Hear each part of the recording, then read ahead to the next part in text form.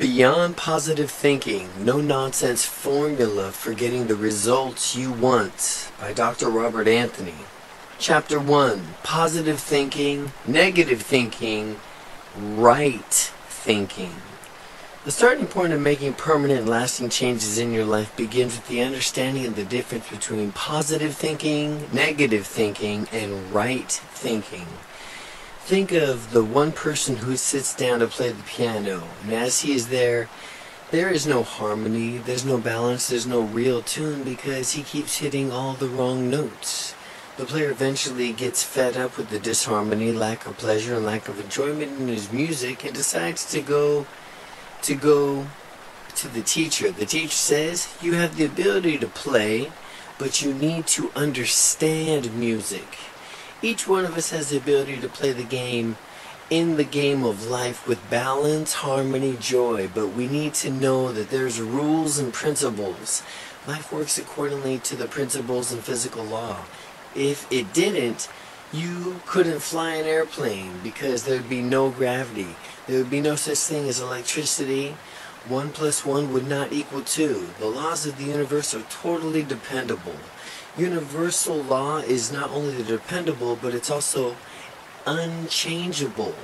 You could depend on it, but it will work every time. In essence, the universe will never let you down. It doesn't care how old you are, how young you are, how short you are, how fat you are, how skinny, how religious, how your nationality, or whether you are male or female. The power of the force, the energy is neutral, and it will direct it through its own ideas and beliefs.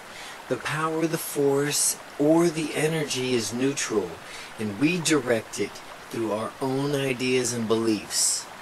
The word is law. Your word is law. What we are saying is that your word is the law in the universe, but you need to know these laws. Without understanding of the laws, through ignorance, you cannot create what you want. The fundamental law from which all others conform is the law of cause and effect. The law of cause and effect says that the effects of the results of any situation must be equal to the cause. The cause is always an idea or belief. Another way of describing the law of cause and effect, for example, of sowing and reaping, or action and reaction, or put in modern day context, my ideas are created into my results. The law of cause and effect is impersonal. Just like sunshine, if you are standing in the sun, you receive the warmth and the healing benefits of the sun rays. If you're standing in the shade, it seems like the sun isn't shining on you, but you move into the shade. But who moved you into the shade? Who moved you into the darkness? The truth is, we are in the darkness because of our own ignorances. The problem of ignorance, I repeat, the law of cause and effect is impersonal. This is why we can see so many people who are basically good have so many problems and disasters in their lives. Somewhere in their lives, this person has misunderstood the law, and it doesn't mean that he or she is bad. It doesn't mean that he or she isn't a loving person. It just means that through ignorance and misunderstanding, the person has misused the law. This can be applied to any natural law. For instance, aerodynamics and gravity will kill you but a misunderstanding of its functions will. Even if you are kind and loving, positive persons, a misunderstanding of its functions and it will. The universe is like a river. The river keeps on flowing and doesn't care whether you are happy or sad, good or bad. It just keeps on flowing. That's what life is. People go down to the river and then they cry. Some people go down to the river and they are happy, but the river doesn't care. It just keeps on flowing. We can cause it, we can use it, enjoy it, and we can jump in or drown. The river just keeps on flowing because it's impersonal. And so with its universe, the universe that we live in, we can support us. It can support us in or destroy us. It's our interpretation and use of the laws that we determine our effects and results. We can only receive what our minds are capable of accepting. We can go to the river of life with a teaspoon. Some else may go with a cup. Someone else may go with a bucket, another may go with a barrel. But the abundance of the river is always there and waiting. Our consciousness, our ideas, our frame of reference, our belief system determines whether we go in this river of life with a teaspoon or a cup or a bucket or a barrel. Now, if we are impoverished in our thinking, we have gone to the river of life with only a teaspoon, we've cursed a little, for we have in this little teaspoon, and that's all we complain about. We may curse others to have more than what we do, but remember, whatever we curse will curse us. The river is there, and it's overflowing with abundance. We can come over to the river with a life, with a teaspoon, a bucket, or a barrel, anytime that we want to. What we take from the river of life is up to us. The only limitations is in our mind. The truth is that we can have anything we want if we'll just give up the belief that we cannot have it. It's as simple as that. Beliefs become limitations. All of our experience has led us to believe certain things about ourselves. Whether these beliefs are true or not really doesn't really matter, because if we accept them as true, they are true for us. And we speak our words long enough, they become the law of the universe. Pronounce your limitations vigorously enough and they're yours. Whether you believe this are true or it's totally insane, if you accept them, then that's what your life will be about. Whether your beliefs are true or totally insane, if you accept them, then that's what your life will be about. Once you have accepted this idea, it's an idea whose time has come, and there is nothing that can stop it. Once you've accepted this idea. Now, if we have accepted this idea and a lack of limitation, it is an idea whose time has come for us. There's nothing that you could do about it, and except for changing of your mind. If you plant a seed, it is going to grow. If you plant a tomato, you will have a tomato. The tomato won't change its mind to become a cucumber because it thinks a cucumber is better for you. The soil will give you tomatoes as long as you keep planting them, even if you're allergic to tomatoes. Look at the beliefs that form your groundwork of your life. We are full of beliefs that we collected over the years. Attitudes, ideas, opinions, conditioning. We are also full of so many ideas challenged us that we dig in our own heels and often think, don't tell me anything new. I have my beliefs together and I know how. And I know together, and how dare you try to change my ideas. This is what I based my whole life on. Now you're telling me I could be wrong? I don't want to hear that. We live with a set of beliefs called religion. It's a set of beliefs called politics, a set of beliefs called ourselves, a set of beliefs called about the kind of people that we like and the kind of people we don't, and a set of belief about everything else. Many of the things that we believe, garnered from the past experience, groups of people, individuals, are not true, but they are the things that we have imagined to be so true at the end of our need to survive, because the will to survive is the desire for certainty and strong. We've created rules about the nature of life and how it unfolds. These rules become beliefs. Unfortunately, those beliefs can also become limitations. Break through mistaken beliefs. Break through mistaken beliefs. The fact of the matter is that we can only be successful to the degree from which we are willing to shed our mistaken beliefs. When we experience sickness, failure, or lack of, it is often because of the limitations of our own minds. The sad thing is that even though that we know our lives aren't working in certain areas, we are still afraid to change. We've locked into a comfort zone no matter what our self-destructive or how self-destructive it may be. Yet the only way to get out of our comfort zone is to be free of problems, limitations, and limitations is to get uncomfortable. We can all experience freedom in a direct proportion to the amount of truth from which we are willing to accept without running away. We must stop kidding ourselves, stop blaming others, and stop avoiding unpleasant decisions, and start facing the truth that we may have accepted unworkable beliefs, that they are the direct cause and effects of our own lives. Our own beliefs have been the direct cause and effect of our own lives. And it is not a question of going from negative thinking to positive thinking. It's a matter of moving towards the right thinking. Again, right thinking in parentheses, which means moving towards knowing the absolute truth about who we are and our relationship to life. Right thinking, which is based on truth and not illusion, and the foundation that determines the solidity of all other thinking. Positive thinking and negative thinking are both filtered through our belief system. Right thinking comes from being aware of the truth or the reality of any situation. Again, right thinking comes from being aware of the truth or the reality of any situation. Being aware of the truth or the reality of any situation. Knowing the truth sets you free.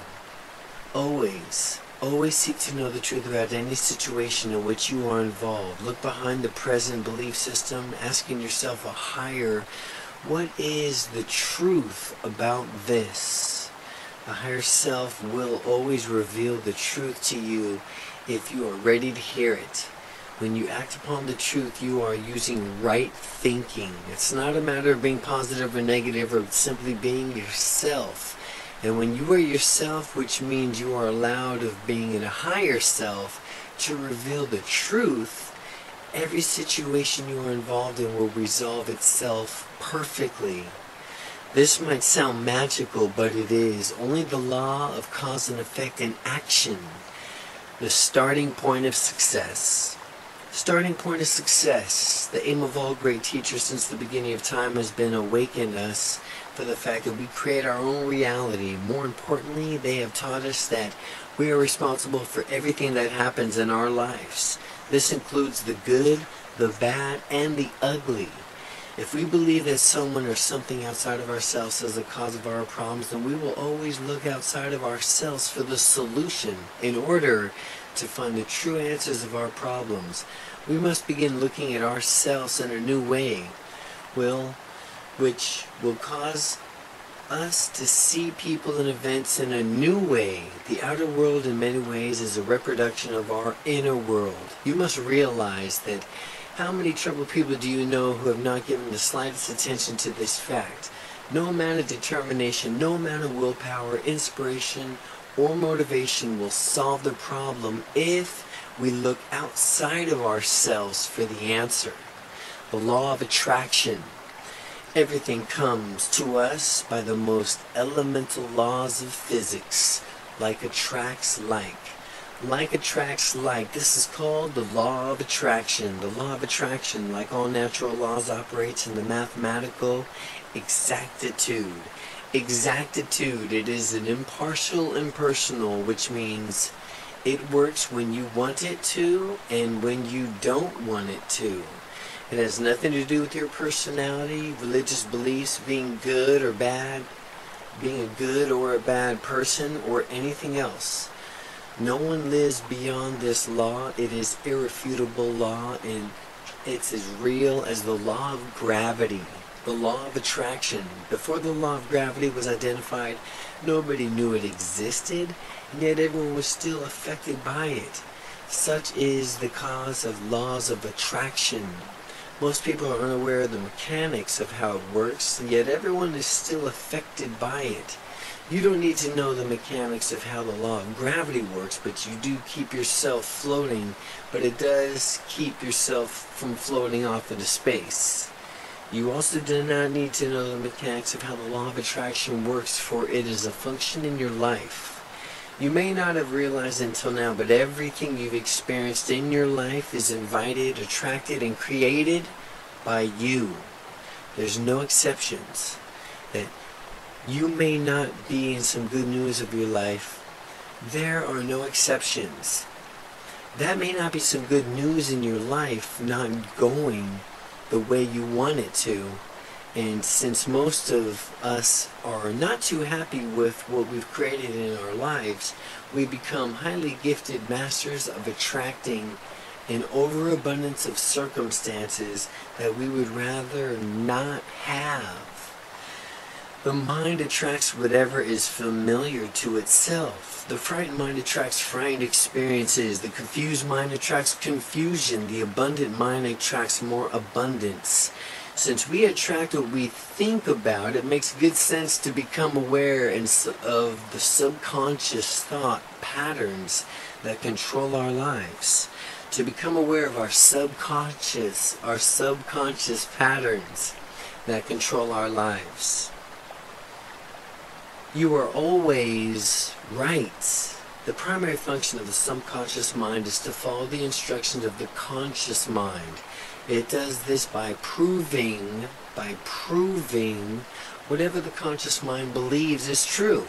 In other words, the job of the subconscious mind is to prove the conscious mind is always right. So, if you consciously believe that you can't be, do, or have something, the subconscious mind will create the circumstances and find the people to prove that you are right. The subconscious functions like the automatic pilot of an airplane. If an autopilot is set to go east, then you commandly override the controls to go north. But as soon as you let go, the automatic pilot, which has been programmed to go east, will control the plane, and you will fly east. Your subconscious does not change the reality of the world around you. It just filters the information that you present to it in order to support your beliefs and or the pictures that you hold in your mind. For example, if you believe the business is bad, then there's no opportunity for the business. Your subconscious will ignore the opportunities to improve your business. Instead, it'll only point out the problems in your support and beliefs that the things are bad and that there's no new opportunities. Your subconscious can think for itself. It'll draw you to only those things from which you're consistent with your deepest inner beliefs. Your subconscious cannot think for itself. It will draw you only to those things that are consistent with your deepest beliefs. Nothing more, nothing less. If you do not know this is the truth yet, and do not realize that you create your own reality based out of your own ideas, you will feel powerless to change your life, to change your life for the better. Instead, you will feel that you are the victim of people, circumstances, and conditions. If you accept yourself as powerless as you look as something else or someone else outside of yourself to fulfill your desires, when you come to an understanding that everything that you want can be created through your mind, through the use of right thinking, which is simply clear thinking, come to the realization that only you can give yourself what you want. Trusting your creative power. To create what you want, you have to trust the power within you. Now, when you are told to trust the power within you, immediately you could say, look at this starvation. Look at the starvation, look at this sickness, the war, the crime in the world. You are telling me to trust the power? If this power existed, why would it allow this to happen? Well, the truth is it doesn't allow anything to happen. Remember, we said the power is actually neutral. It's just a neutral power. It's simply in the power of creation. It's the impersonal force of life. We can use the power and the life force to create anything that we want in our lives. Even if we choose the ignorance, it doesn't matter. It will support us in our ignorance until we learn from it. The effect will always be equal to the cause. And if we're in a ditch, it means that the power is supporting us of being in a ditch. In our lives, immensely, if our life is immensely successful, it means that the power supports us in our success. It all comes out of our own ideas. Through direct power, We said earlier that our ideas are created into results. To put another way, it is done unto you as you believe, nor do you want.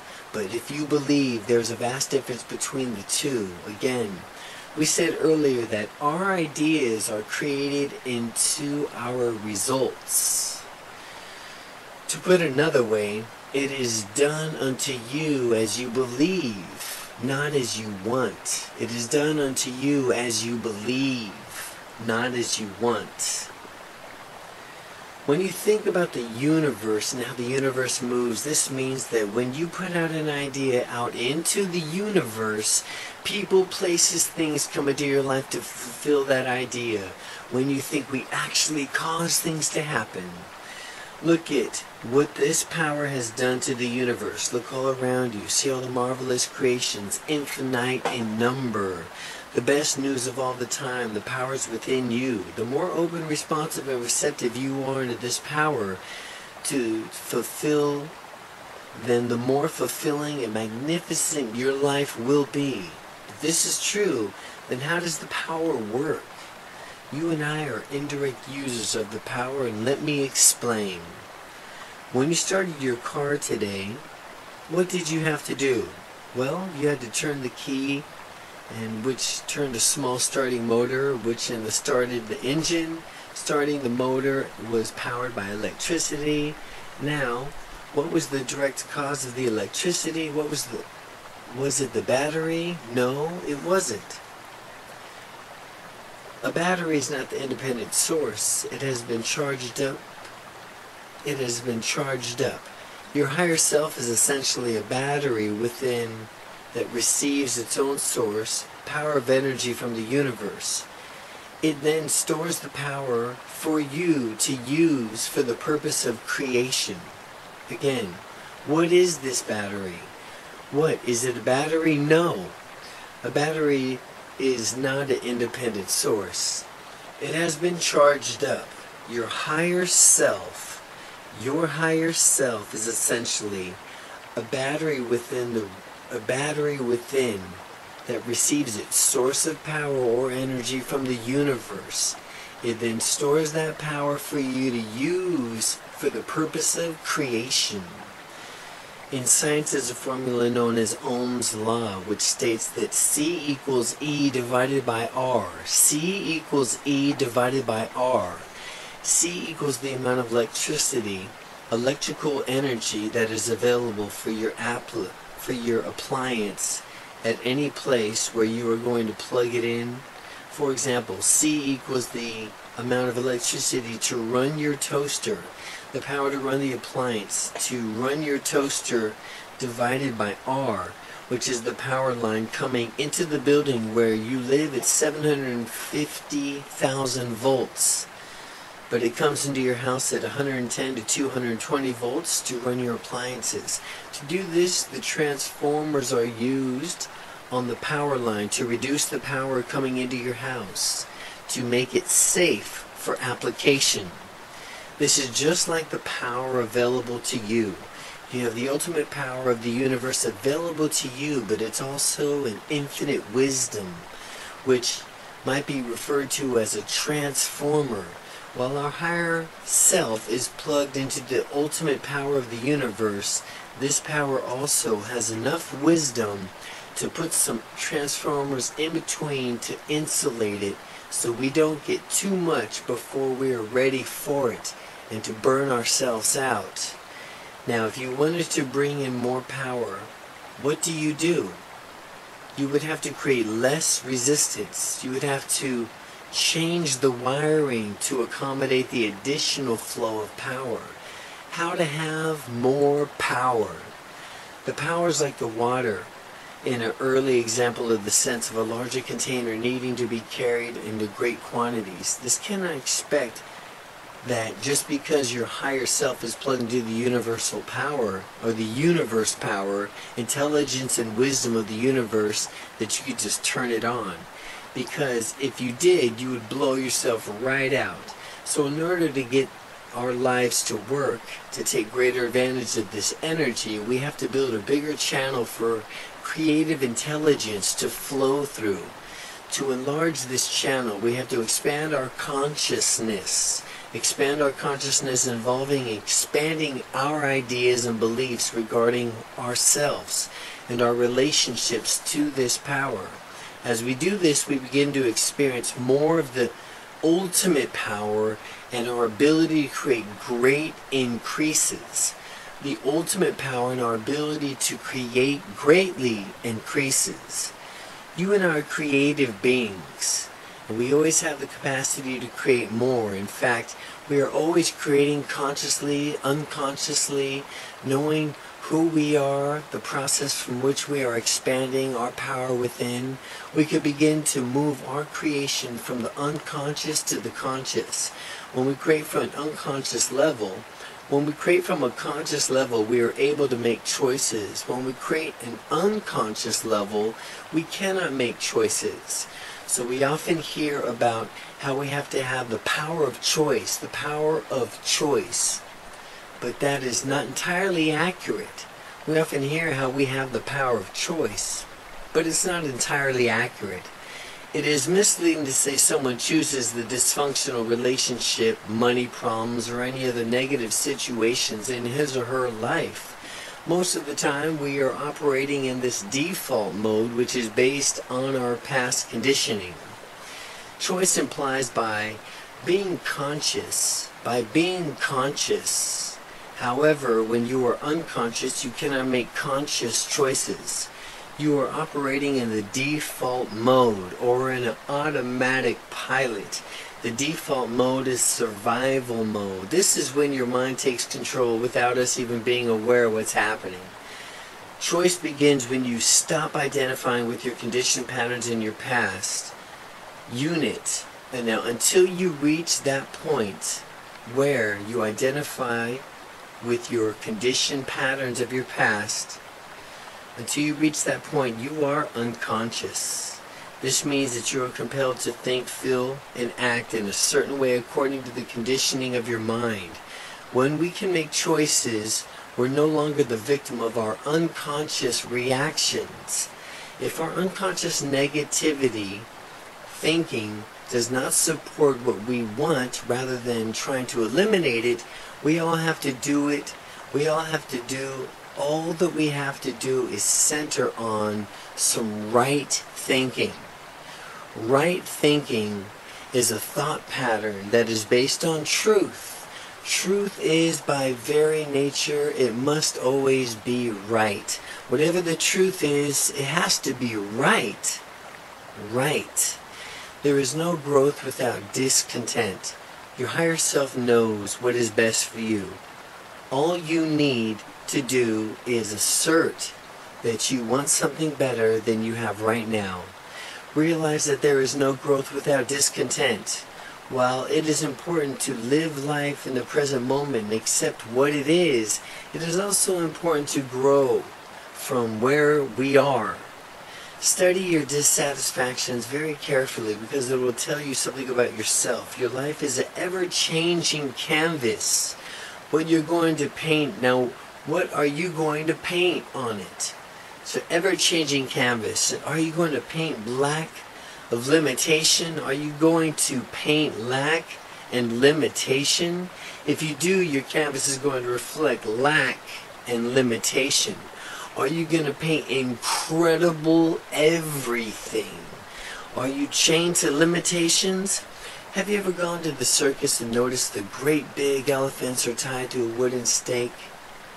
Just with a little tiny thin rope. Also, the baby elephant has a big chain around her legs that is tied to a long metal stake that goes deep into the ground. The stake is driven through into the ground, into the chain, and to make it strong enough, and the baby elephant is trained from the baby with a thicker chain. As the elephant grows older, they decrease the size of the chain down to a rope, because the elephant was trained to not respond to the pull, to not resist. Understand the rules of life. Understand that if your life does not work the way you want it to, it is because you have accepted false beliefs to keep you from being all that you can be. Unfortunately, the majority of people on this planet feel stuck. When they look at the world and start seeing suffering, misery, impoverishment, when we see so many well unintentioned people doing without, the world looks insane. We see people giving up, believing that they have to take from others in order to have anything for themselves. Rarely do we think within the answers to this confusion. Rarely does the individual really look to see what the rules of life are. So what happens? In our own ignorance of ourselves and in life, we hassle, fight, and strain to get what we want. And in the end, it's not even working anyway. Playing the game of life. Playing the game of life. You see, life is a game. Some people play the game to struggle. Some people play the game of sickness. Some people play the game of poverty. Some people play in the game of being right all the time. Some people play in the game of being late. Some people play the game of happiness, abundance, and health. Happiness, abundance, and health. That's the game you need to play. It just helps to understand that each individual plays the game he or she really sets up. It's no longer game is necessarily better than the other, but the game were not bringing us some sort of payoff, we'd stop playing. If the game wasn't giving us some sort of playoff or payoff, we would stop playing. Look at your own life. Try to see the secret satisfaction that you have out of not being fully in charge of your life. What kind of secret satisfactions could you possibly be in feeling victimized? Well, how could you enjoy even feeling weak or poor or inadequate? The question is the payoff of a pay value. For example, if you play the weak game, others will have to love you, take care of you, and protect you. It's the ultimate way to get attention. But if you play the game being undecided all the time and let other people decide for you, then you are living protected from blame if you make a mistake. In other words, if you keep both hands tied behind you, then you can expect someone to take care of you, is what it is. In playing the helpless routine, you're actually controlling others. In playing helpless routines, you're actually controlling others. The power of powerless people is remarkable. They are good at making others play the part that they have written for them. Look at the value that you are getting out of your own payoff. For example, in being sick, looking at the value that you get out of being sick, you may be saying that this is insensitive and cruel, that you don't know what I've been through. No, it's not cruel. It's crueler to deny it. What you really are saying is that disease has more power than you do to decide your destiny. The question here is, who is giving this illness such a power? If you're experiencing illnesses, you need to take a look at it. And don't pass a judgment on yourself. Don't let it, just let it tell you something.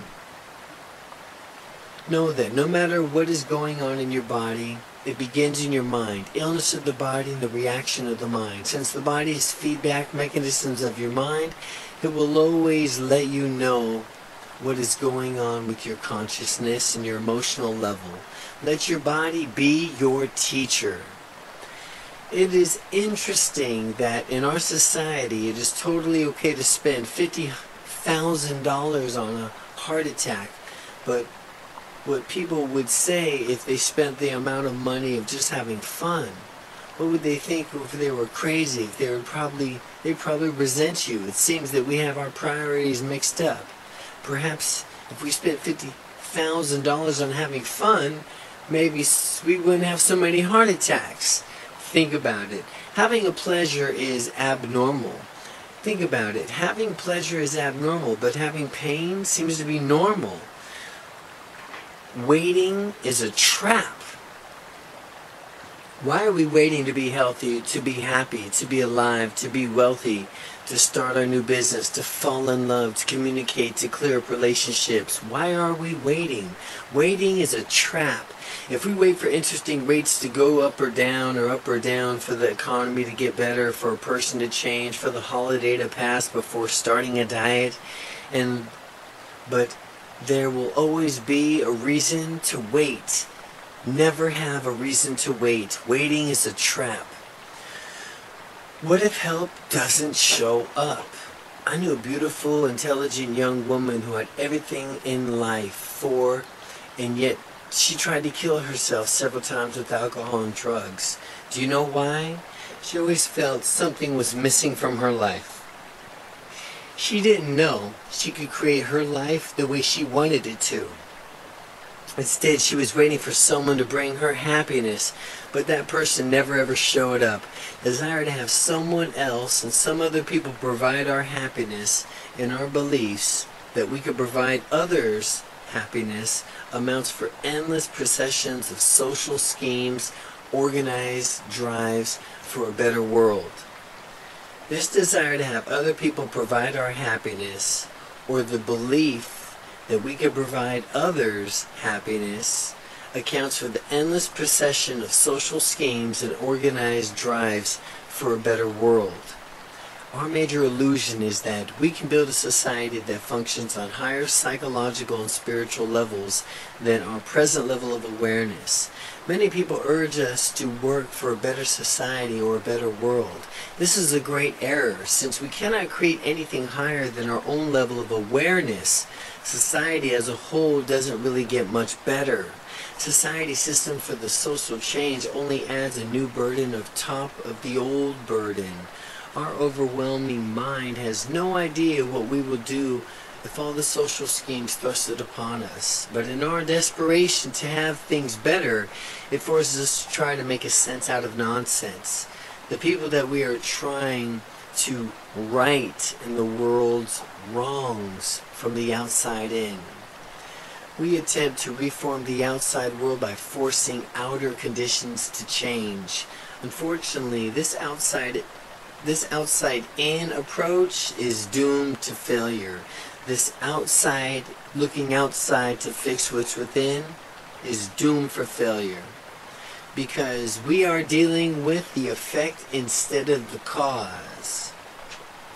Changing from the inside out. We need to remind ourselves that every individual on this planet that we can have and must change the world from the inside out.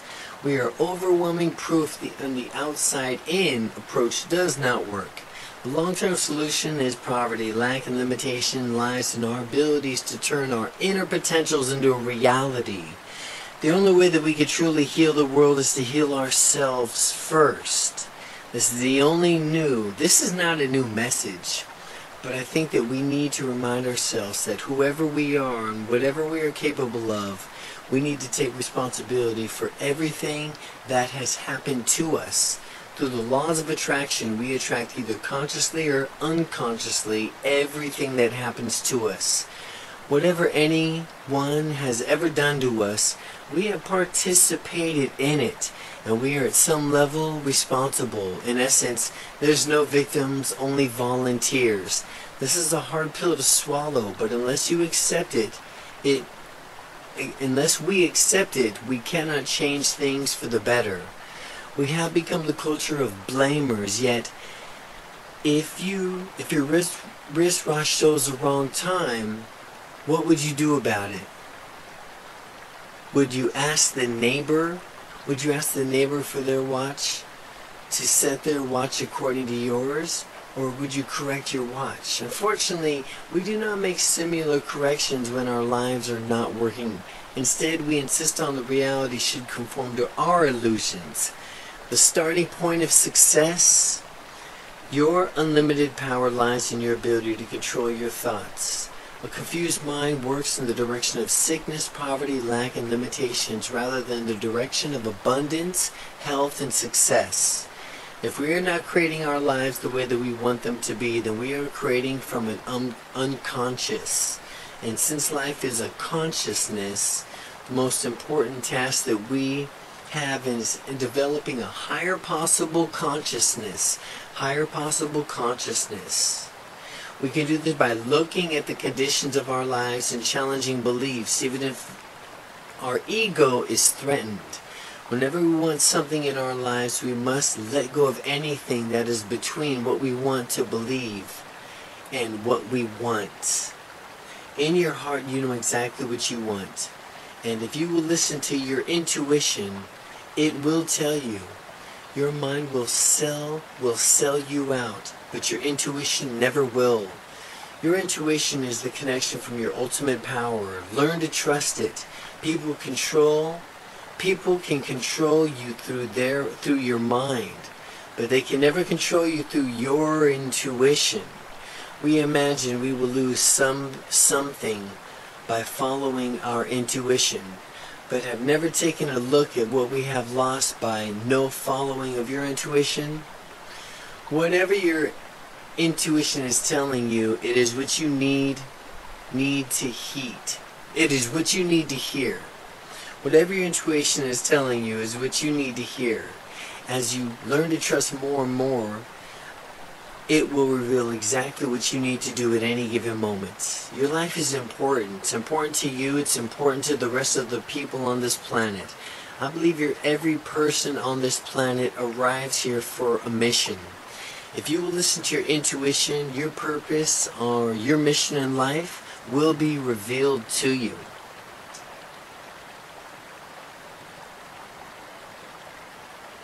Chapter 2. The truth about you.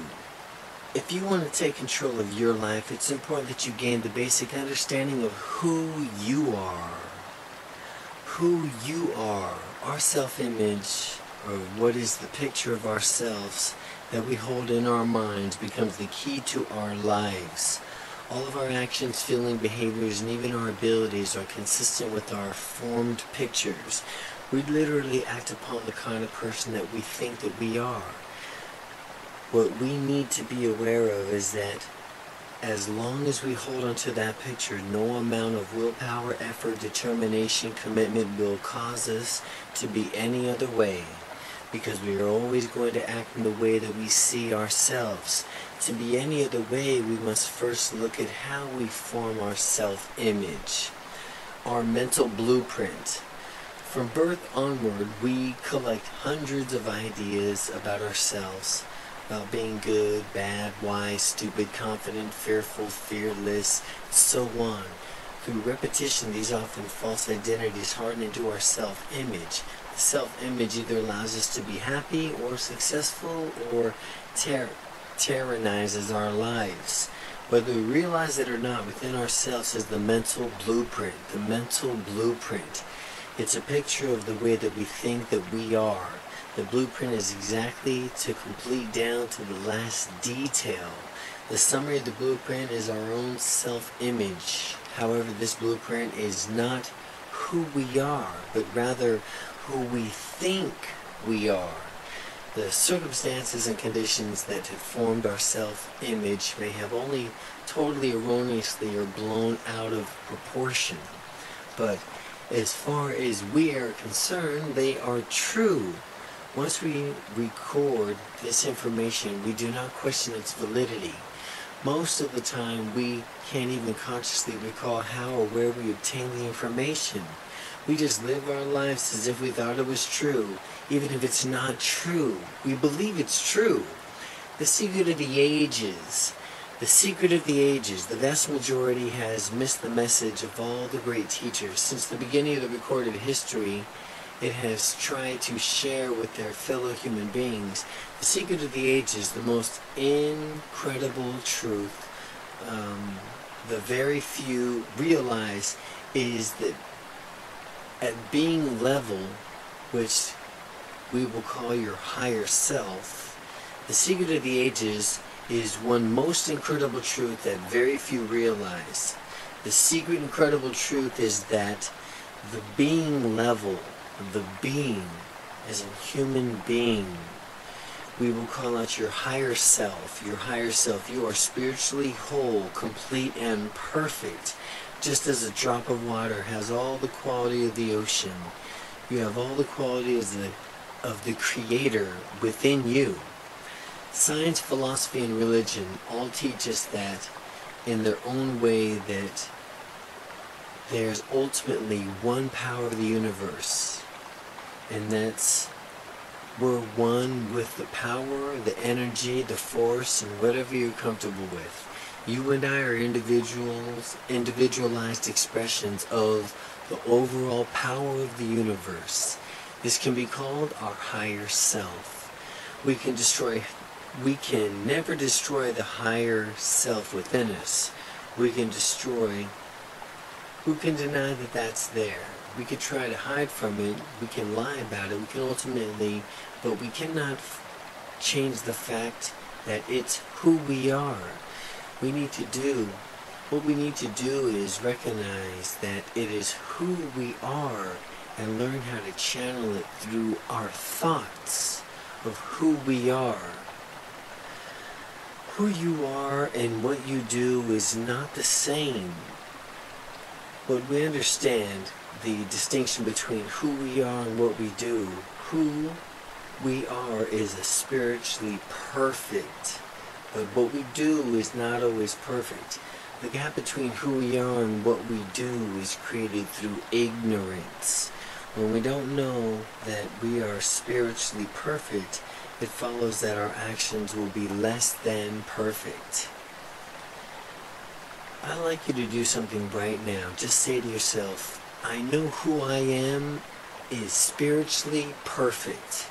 I know who I am is spiritually perfect. Now listen to the little voice in your head. It's probably saying, oh no, I'm not. The affirmation of perfection seriously threatens your ego. Your ego immediately sends it back to the response, what do you mean you're perfect? Come on now, take a good look at yourself. Look at the way that you are, how you treat other people. Remember what you did yesterday. You're always complaining. How about the way that you treat your mother, your father, your boss, your mate? How about the way you treat yourself? Remember the terrible thing you did back in 1986. How can you say you are spiritually perfect after that? Remember the terrible thing you did back in 1986? How could you say you're perfect after that? Take the good and look at yourself and stop this nonsense. Take a good look at yourself and stop this nonsense. Your ego is trying to trick you. Your ego is trying to trick you.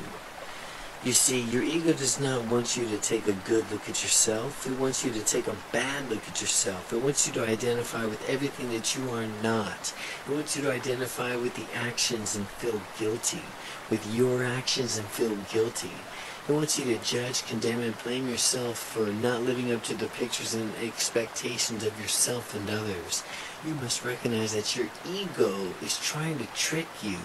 This is not the truth about you. The way out of this is to affirm to your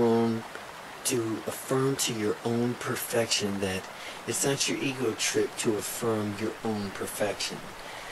The way out of this is to affirm your own perfection. It's not an ego trip to affirm your own perfection. It's an ego trip not to affirm your own perfection. Remember, the first and most essential step to changing your life, no matter what you want to be, do or have, is to realize that you're your own perfection based upon truth about you. What you are spiritually whole, complete, is perfect. What you are is spiritually whole, complete, and perfect. You are perfect. Remember, the first and most essential step to changing your life is no matter what you want to be, do, or have, is to realize your own perfection based upon the truth about you. Neutralizing your ego. The way to neutralize your ego is to love yourself unconditionally. Loving yourself doesn't bloat your ego.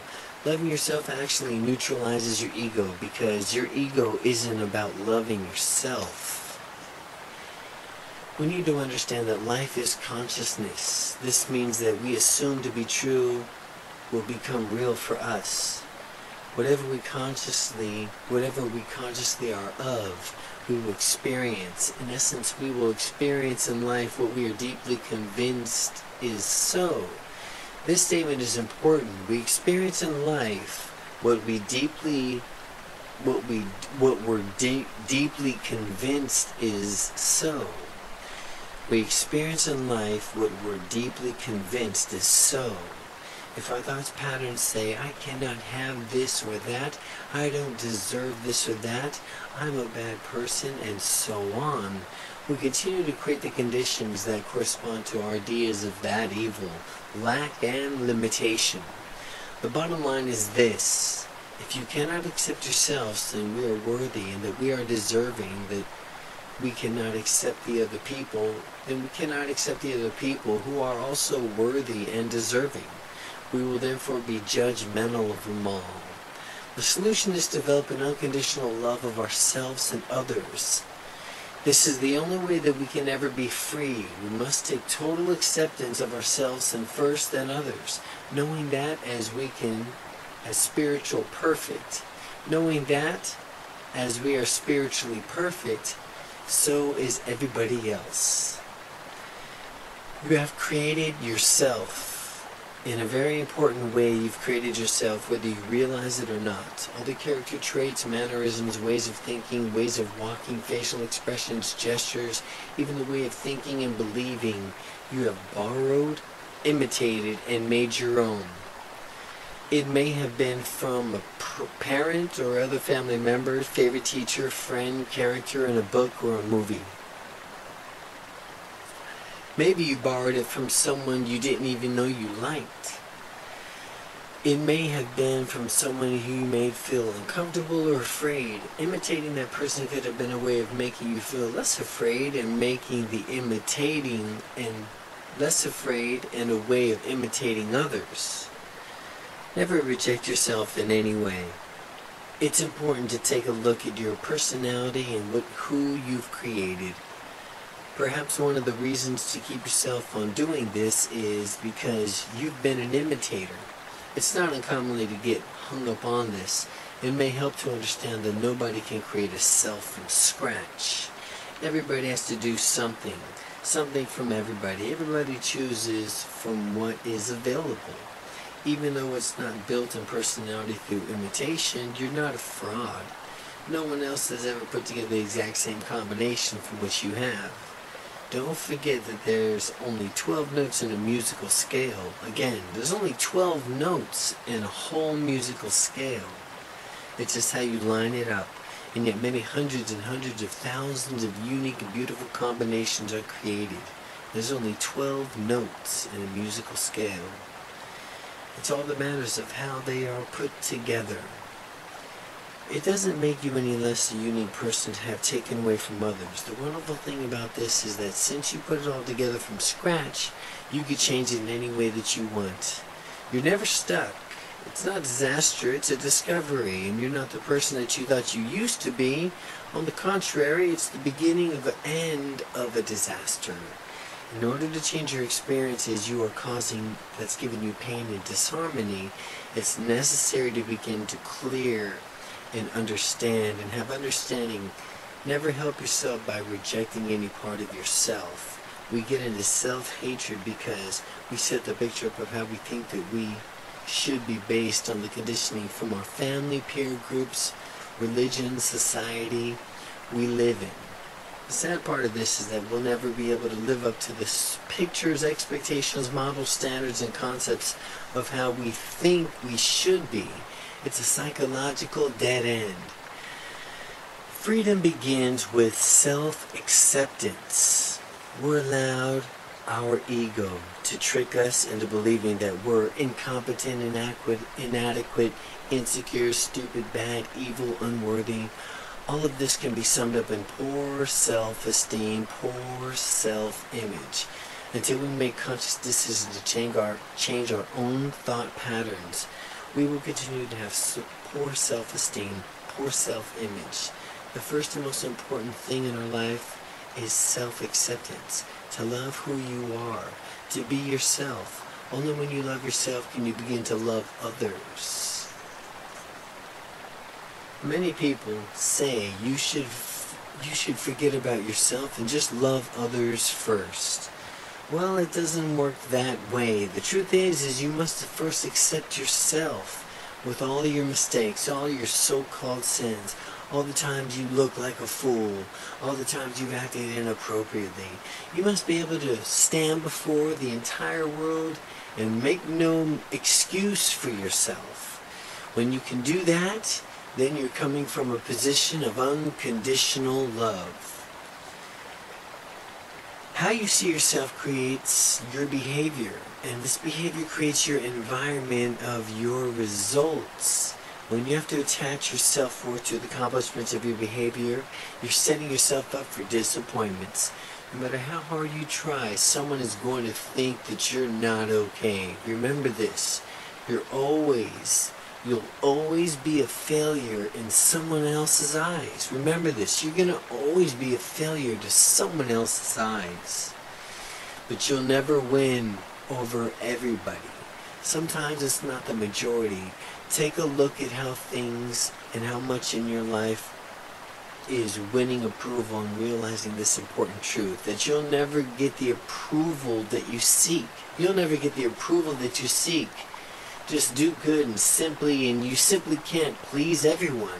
So learn to please yourself. Learn to please yourself and enjoy who you are. Holding your head up. You can't fail as a person. It's worth repeating that who you are is a spiritually perfect being.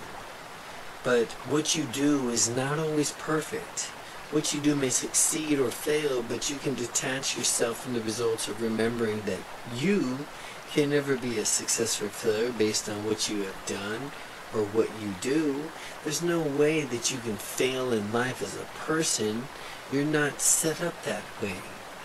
When you're hating yourself for all the things that you've done or haven't done, or into hating other people for what they haven't given you, then you're into the suffering. Suffering is a way of putting yourself down. It's a way of being angry with yourself. If you really get down to it, anger and suffering is a lack of happiness in the lives that comes from the disappointments in ourselves and not living up to some expectations that we have for ourselves and that other someone else has of us. In working with people who have self-destructive behaviors, I have found that the majority cause of behavior is self-hatred. This self-hatred stems from a fact that they hadn't lived up to someone else's expectations. Most of us judge ourselves on the basis from what we have or don't have, what we've accomplished, what we haven't accomplished. We feel that when we are failures, we let others and ourselves down. When we don't come up with the expectations of our patterns, employers, expectations of our parents, employers, religion, friend, mate, it concludes that we're no good. And this is known as self-judgment. When you're standing in judgment of yourself, you will just judge yourself. The truth is, it's true that each of us has this thing in our lives that we regret. But at some point we have to stop dwelling on the regret and move on. We have to learn the lessons and throw away the experience. Learn the lessons and throw away the experience. You can never be for anyone as long as you are against yourself or ourselves. We can never be for anyone as long as we're against ourselves. To be against others is the highest, is to be against ourselves. This is the spiritual and psychological truth. The most corrupt thing about what we can do is to judge someone. To suppress another individual, to take away another's aliveness is one of the most negative self-destructive behavior patterns a person can have. Release everyone, including yourself. What would happen if you had no regrets or you had no past? Try to imagine what would happen if you could totally forgive everyone and everything in your life, regardless of whatever they had done to you. Hopefully you're at the beginning to see the degree of what you cannot forgive. Hopefully you're at the beginning to see that to the degree that you cannot forgive, whether it is being yourself or someone else, you perpetuate unhappiness, poverty, sickness, and lack of limitations in your life. and lack and limitations in your life. Many people don't want to forgive others. They say little things like, why should I let them off the hook after what they did to me? The enemy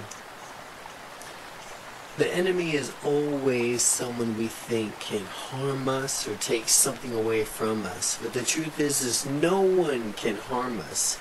People harm us through ourselves. Actually, they don't even harm us at all. We give them the instructions of how to treat us, and then they just do what's following.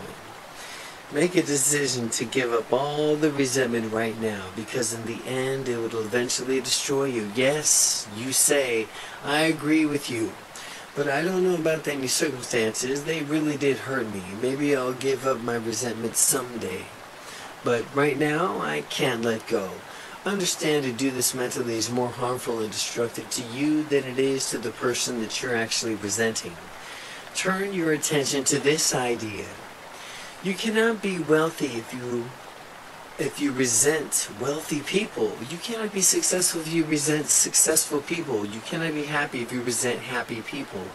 Whatever you resent is a statement of what you lack.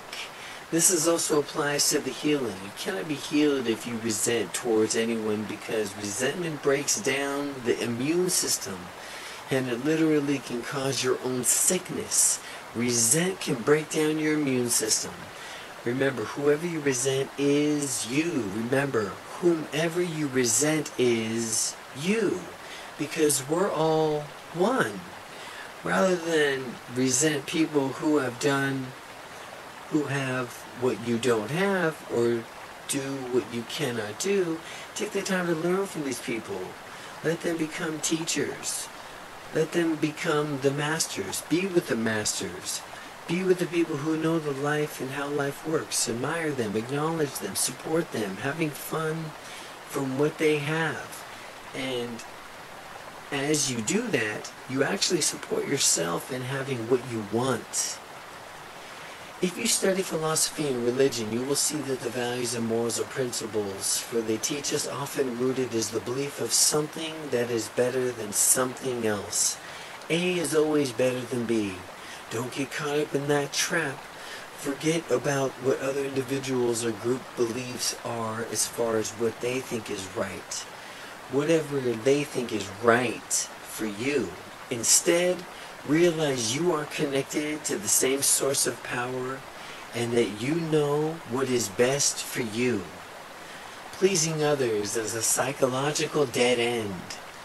About 700 years ago, a great preacher, ripe with years and honors, lay dying. His students and disciples asked if he was afraid to die.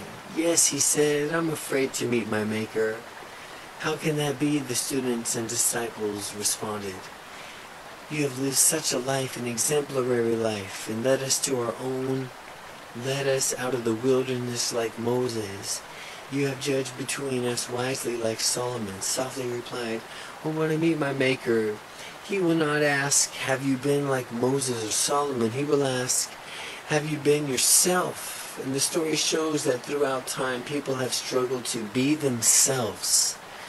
Why are we still struggling? The struggle comes out of the need to please others. By assuming your own destiny, you are bound to get somebody angry, for sure. Your boss, spouse, parents, children. At first, assuming your own destiny can be a lonely process, but it may seem that everyone is against you. But the only image that you must live up to is your own image. The opinion of those who you approve or disapprove are irrelevant. The decision to live your life is your own responsibility. The results of your own life and your own responsibility. All the results of your own life are your own responsibility. Your actions and actions become your own responsibility. Often other people have the values and beliefs that are in conflict of yours.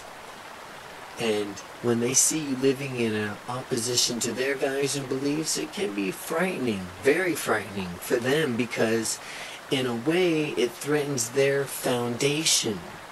When a person is confronted with your beliefs, there's an inner battle that's waged. And the battle is, Could they possibly be right? If they are, that means I could be wrong. Could they possibly be right? Which means I could be wrong. A person who knows who they are is not threatened by the beliefs of others. Those who are insecure and do not know who they are will always be frightened by anyone who directly or indirectly threatens their belief system. But not if you know and really know who you are. How do you treat yourself? Let me ask you, do you like yourself? Do you trust yourself? Do you keep promises that you make to yourself? Do you think that you're a good person? Are you yourself most of the time? Have you developed a knack to cover up who you are? If you had a friend who treated you like you treat yourself, or talked to you the way that you talk to yourself, and broke commitments the way that you break commitments to yourself, do you think that you'd keep him as a friend? Let's face it, you probably wouldn't want that type of person around.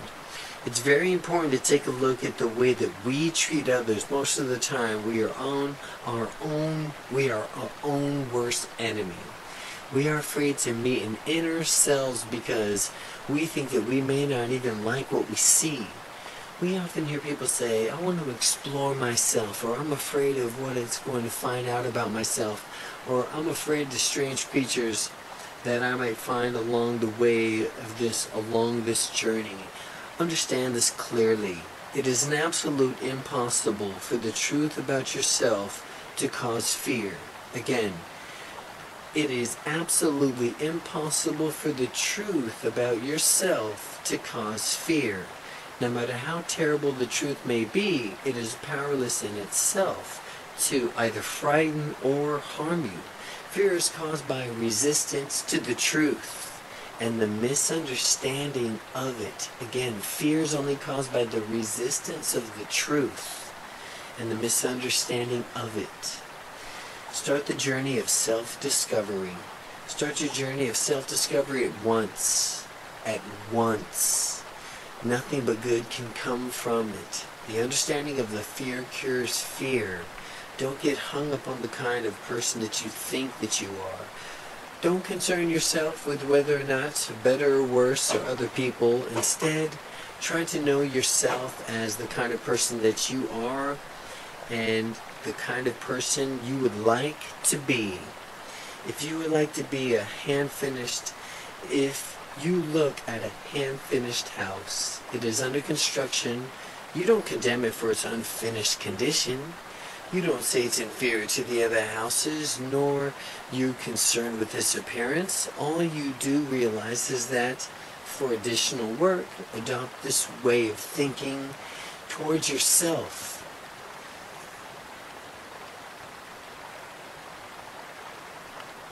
It just needs additional work looking at the house. Whatever you present condition, you just realize the need more of a construction. Be patient with yourself, but be firm towards the necessary work that needs to be done. Self-worth comes from self. That's why it's not called other worth. If your worth comes from others, you will never be able to love yourself. When you're an expert on yourself, you are an expert on everyone else. When you're an expert on yourself, you're an expert on everyone else. A conscious person knows himself. You know his own nature, and therefore I know everything about other people who have the same nature. Know yourself as you are, and you will know others as they are. Never be afraid to expose a weakness in yourself. Exposing a weakness is the beginning of a strength. Remember, everything you learn about yourself is good news. No matter how difficult or surprising it may be, it's good news. No matter what you ever hear about yourself for the rest of your life, it's good news. With the belief that you know that you must abandon, but be reluctant to do so as well. A wise person will always be willing to give up a piece of coal in exchange for a diamond. Have the courage to do this, and self-change begins. You don't have to have permission from others to change your life. Don't ask. It is the right for me to go against everything that I have been taught to believe. Instead, I'd say, let me see how my intensity I can put into my own search. How your own desires for personal freedom is the only search warrant that you'll ever need. Take a look at what you're denying yourself. Take a look at what you're denying yourself. If you're really going to learn the truth about yourself and live the life the way you're capable of living, a lot of people aren't going to like it because they're not committed to the same path that you are. Are you going to deny yourself riches because others are poor? Are you going to deny yourself health because millions of people are sick? Take a good look at what you're denying yourself. And don't ever think of yourself as wrong or wanting what you want. And don't ever think of yourself as wrong for wanting what you want. As we move along the path of self-discovery, we're bound to make mistakes. Those so-called mistakes, faults, sins, errors are not you. Make sure that you separate who you are from what you have and what you do. Again, separate who you are from what you have and what you do. That's what's happening in your life, is only temporary, and it will always be changing. It's important to understand that your higher self is changeless. When you identify with your temporary nature, it takes on a belief that what you have and what you do is the real you. It's possible that the biggest error that you can make in life, the biggest error that you can ever make in life, when your higher self is changeless, when you identify with your temporary nature and you take on belief that what you have and what you do is the real you. What you have and what you do is not the real you. To experience your own magnificence, it requires that you separate what you have and what you do from who you are. Who you are. Learn to separate the performances from the performer.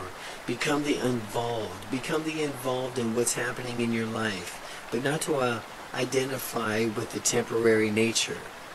As you stand on the seashore and you watch the ships sail by, there is no problem as long as you simply stand there and watch them go by. It's only when you identify with the ships that you feel pain and suffering. If you say, "That's my ship," then you will grieve when it passes from the sight.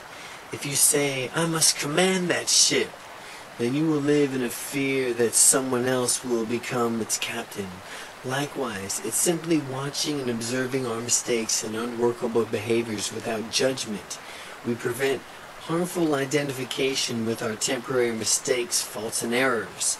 The only authority figure is within yourself. The only authority figure is within yourself. As you start to question and look honestly in your life, and you come to a point where you begin to realize that the only authority figure is within yourself. We look to others for authority to tell us what we're supposed to do, but the only person who will ever know what to do is ourselves. Have you ever wondered why certain people are connected by a con artist? A con artist cannot con someone who is conscious.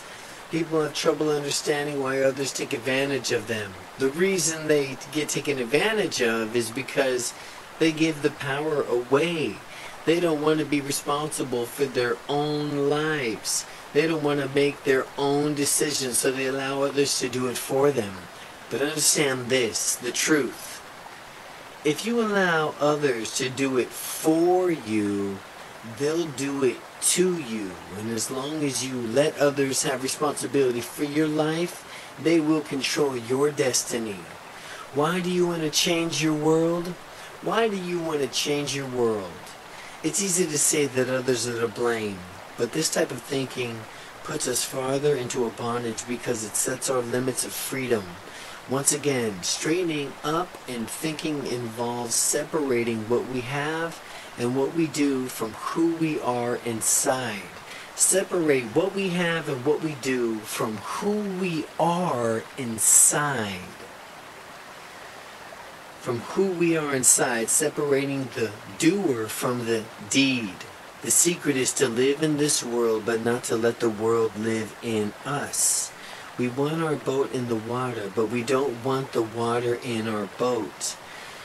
When the water is in the boat, we start to sink, but when we bail it out, then we have to bail it out like crazy to stay afloat. The problem is we often find ourselves drowning in the water of physical effects that we've created in our lives.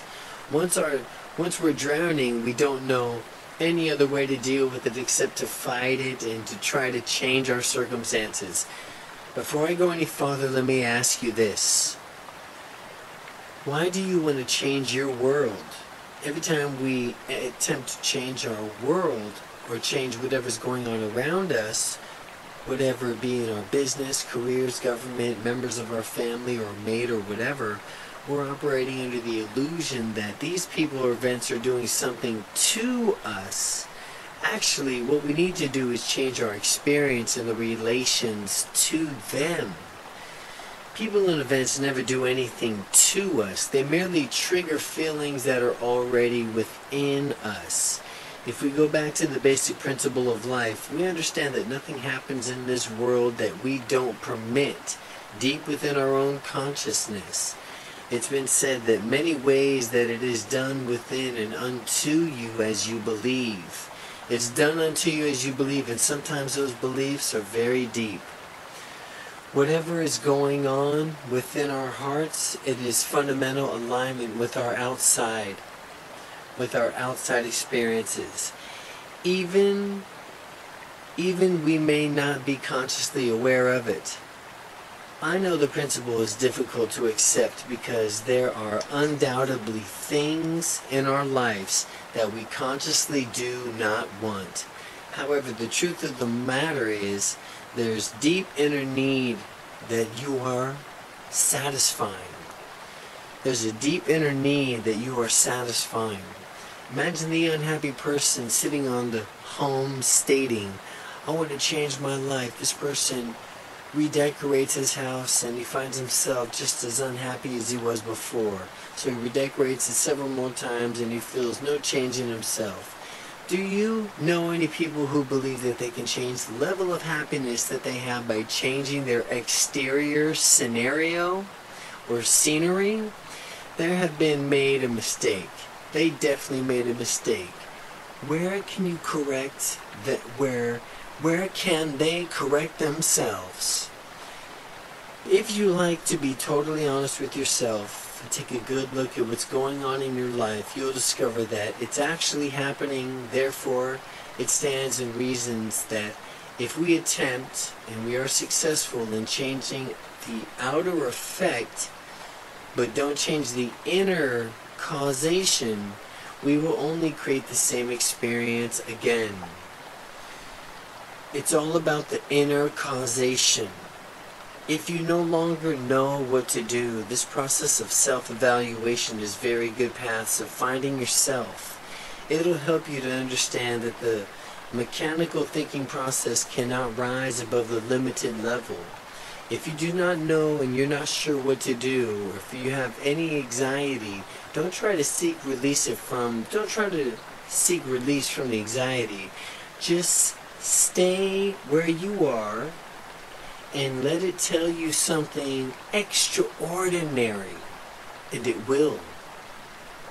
The truth about you is that you're not what you have, and you're not what you do.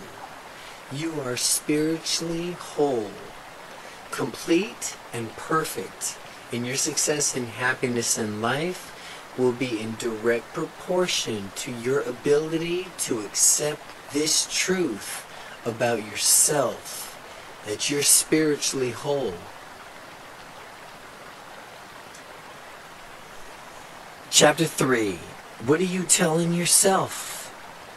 It is a demonstrated fact of life that you and I do not behave in accordance with the reality of what we can do, but in accordance with the reality of what we believe we can do. It stands no reason if we change the way that we believe, we could change the way we act. How do we get our belief system? Human beings record what they are thinking about. As infants, our thoughts were emotions, and so we recorded emotion. Then we began to put pictures with emotion. Then we labeled those pictures with words. As adults, we now think as one or all of three-dimensional forms, usually in the form of words first. This is referenced to as self-talk. Self-talk is the process from which words trigger pictures that bring about emotions. Every emotional thought, it leaves the record in the neuron cell structure of the brain. We do not record what is happening, rather we record what we think is happening. It is the record of the interpretation that begins the shape of our personality. A prime example of how this works can be seen in children from the same family group and develop different personalities and lifestyles. It is not from what happened to them as children that it was recorded, but what they perceived what was happening. It was their interpretations that formed the different personalities and attitudes, even though they came from the same family background. One thought alone does not form our self-image. It takes an accumulation of experiences and thoughts to build our self-image. The key to freedom is to control what we think and our perceptions of reality as we think it. Other people can hand us opinions of ourselves, but those are their opinions, and they can tell us how great we are, or they can put us down. That information is not recorded and does not become part of our own belief system until we accept it with our own thoughts.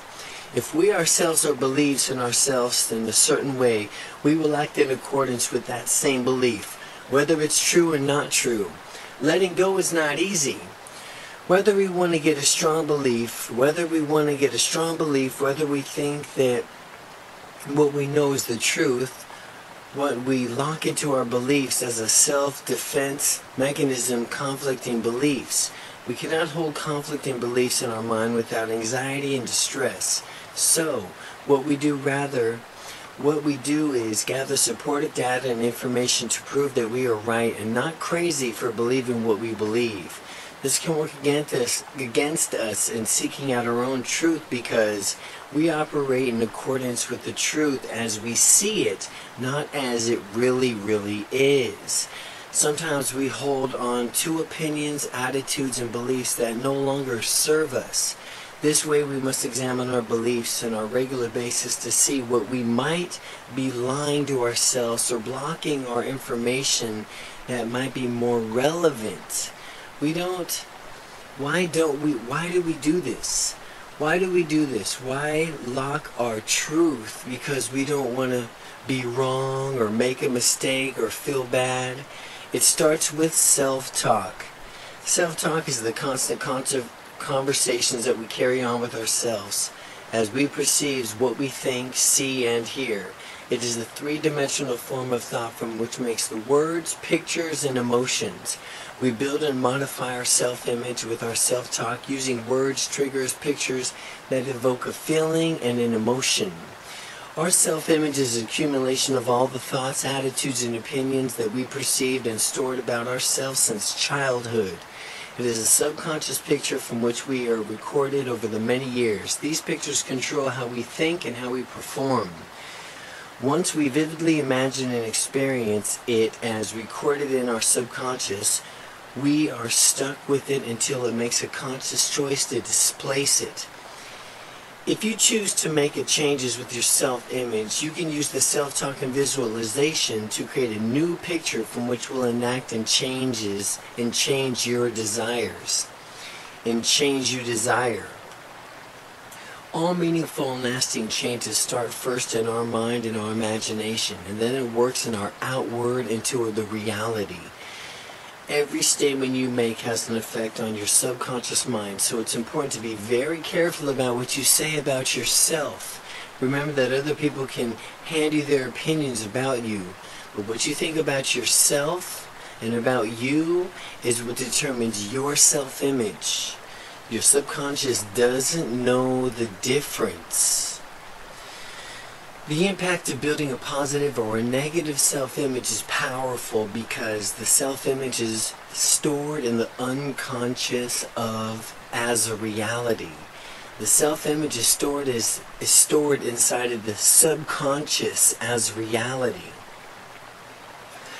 Our subconscious beliefs, the information is stored as true, whether the truth is not, whether it's true or not. If someone calls you stupid, it makes an original recording on your subconscious. Every time you replay the experience of being called stupid, as far as your subconscious is concerned, it is happening all over again because the subconscious does not recognize the difference between real or imagined experience. Each time we replay the same thought, it gets recorded to reality over and over and reinforces a dominant belief. In this case, I am stupid, and these values and these thoughts accumulate. They bring about patterns of belief, and they allow these thoughts to build up in our minds. And if we allow these thoughts to build up in our minds, we then act out those beliefs. Thus we live in a self-fulfilling prophecy. Sure enough, principle. Our level of expectation.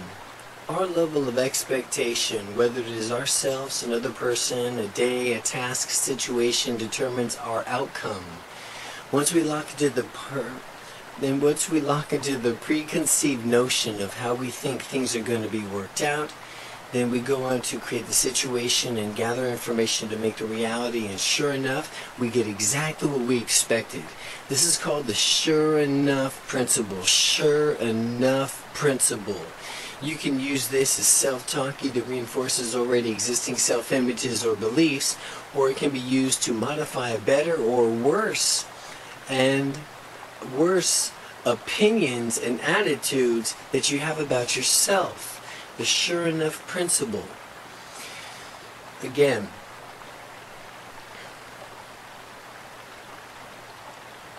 our level of expectation, whether it's ourselves, another person, a day, a task, situation, determines our outcome. Once we lock onto a preconceived notion of how we think things are going to work out, we then go out and create that situation or gather information to make the reality a sure enough. And sure enough, we get what we expect. This is called the sure enough principle. It's when we put all the laws of attractions to absolutely have that happen, and it does. That's the sure enough principle. Self-reinforcing cycle. The self-reinforcing cycle. My self-image controls how I perform or my performance reality. I always act like I like myself. I cannot act otherwise. I can try to act otherwise, but I will have to work very hard to override my subconscious picture of reality. I automatically behave like this, like the me who is controlled by my picture. What forms the picture in the first place was my self-talk.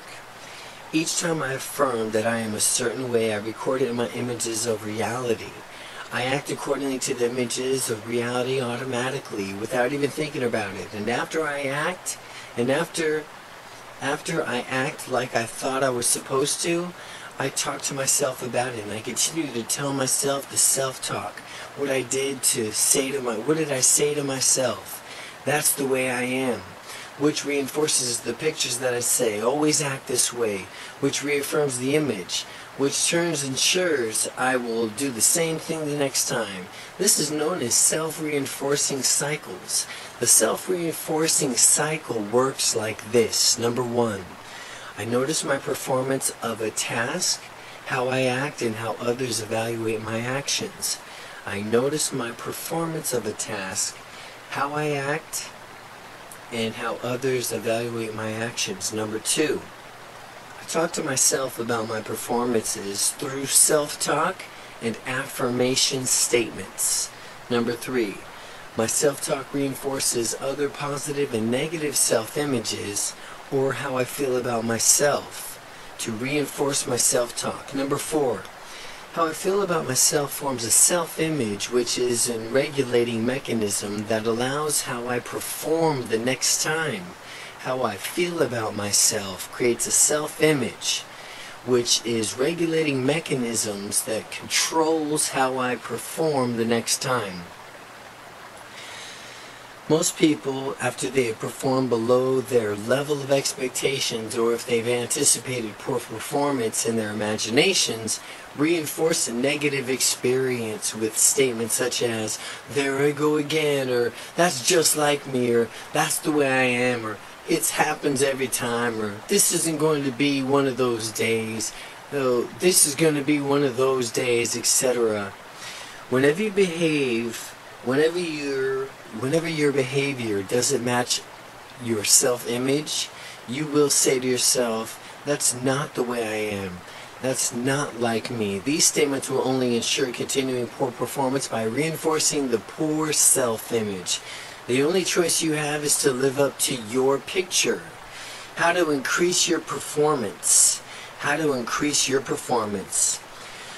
We have to learn to cease attacking our self-images with those times from which our performances does not live up to the expectations, because our negative self-talk will only increase poor performance. So, how do we correct this? The first thing we need to say to ourselves when we're engaged in negative self-talk is, "Stop it."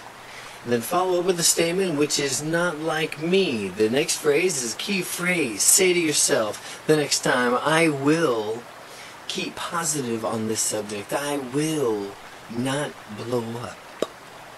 Then make an affirmation of how you are going to do this next time. Shut up the old picture. Shut off the negative movements. Don't tolerate poor performances from yourself or others. Don't put yourself or others down by focusing on what you're doing wrong. Just say, "Well, the next time I will do it this way."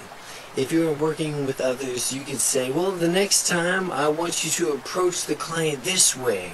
Or "The next time we'll do it like this." What you're doing with these statements is giving a positive, immediate feedback to your subconscious. Instead of recording the negative picture, you trigger the picture of the performance that you want.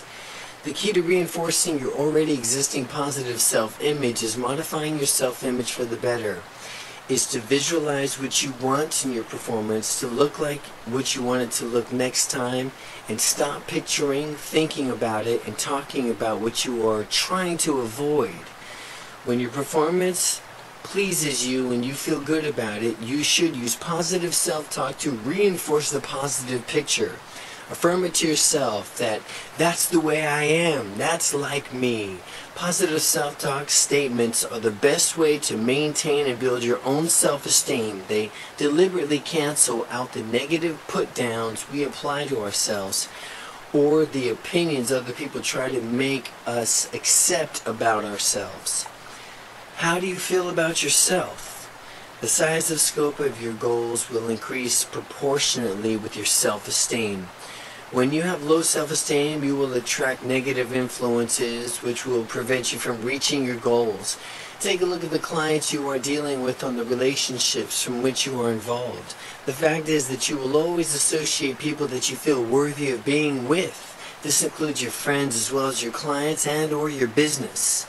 Take a look at your material possessions. You draw from yourself which you feel are worthy receivings. The car you drive, the clothes you wear, the home you live in, the total quality of your life is determined by your self-esteem and self-worth. The kind of labels that you are putting on yourself, each one of us has dozens, perhaps hundreds of labels that we've given ourselves during the lifetimes. I'm a good manager, I'm assertive, I'm shy, warm, friendly, stupid, short-tempered, had easy or hard to get along with, lazy or poor. Because we act with labels, because sometimes labels are helpful, but in order to grow and develop, some of these labels need to be changed. Again, we must be careful about how we talk to ourselves. The problem is that whatever self-image we accepted puts a ceiling on the use of our potential. Any self-talk sometimes could put a ceiling on our potential. The ceiling has no relationship to our ability to use that potential, but we can only act in performance like the person we see ourselves to be. We must deliberately take control of our self-talk.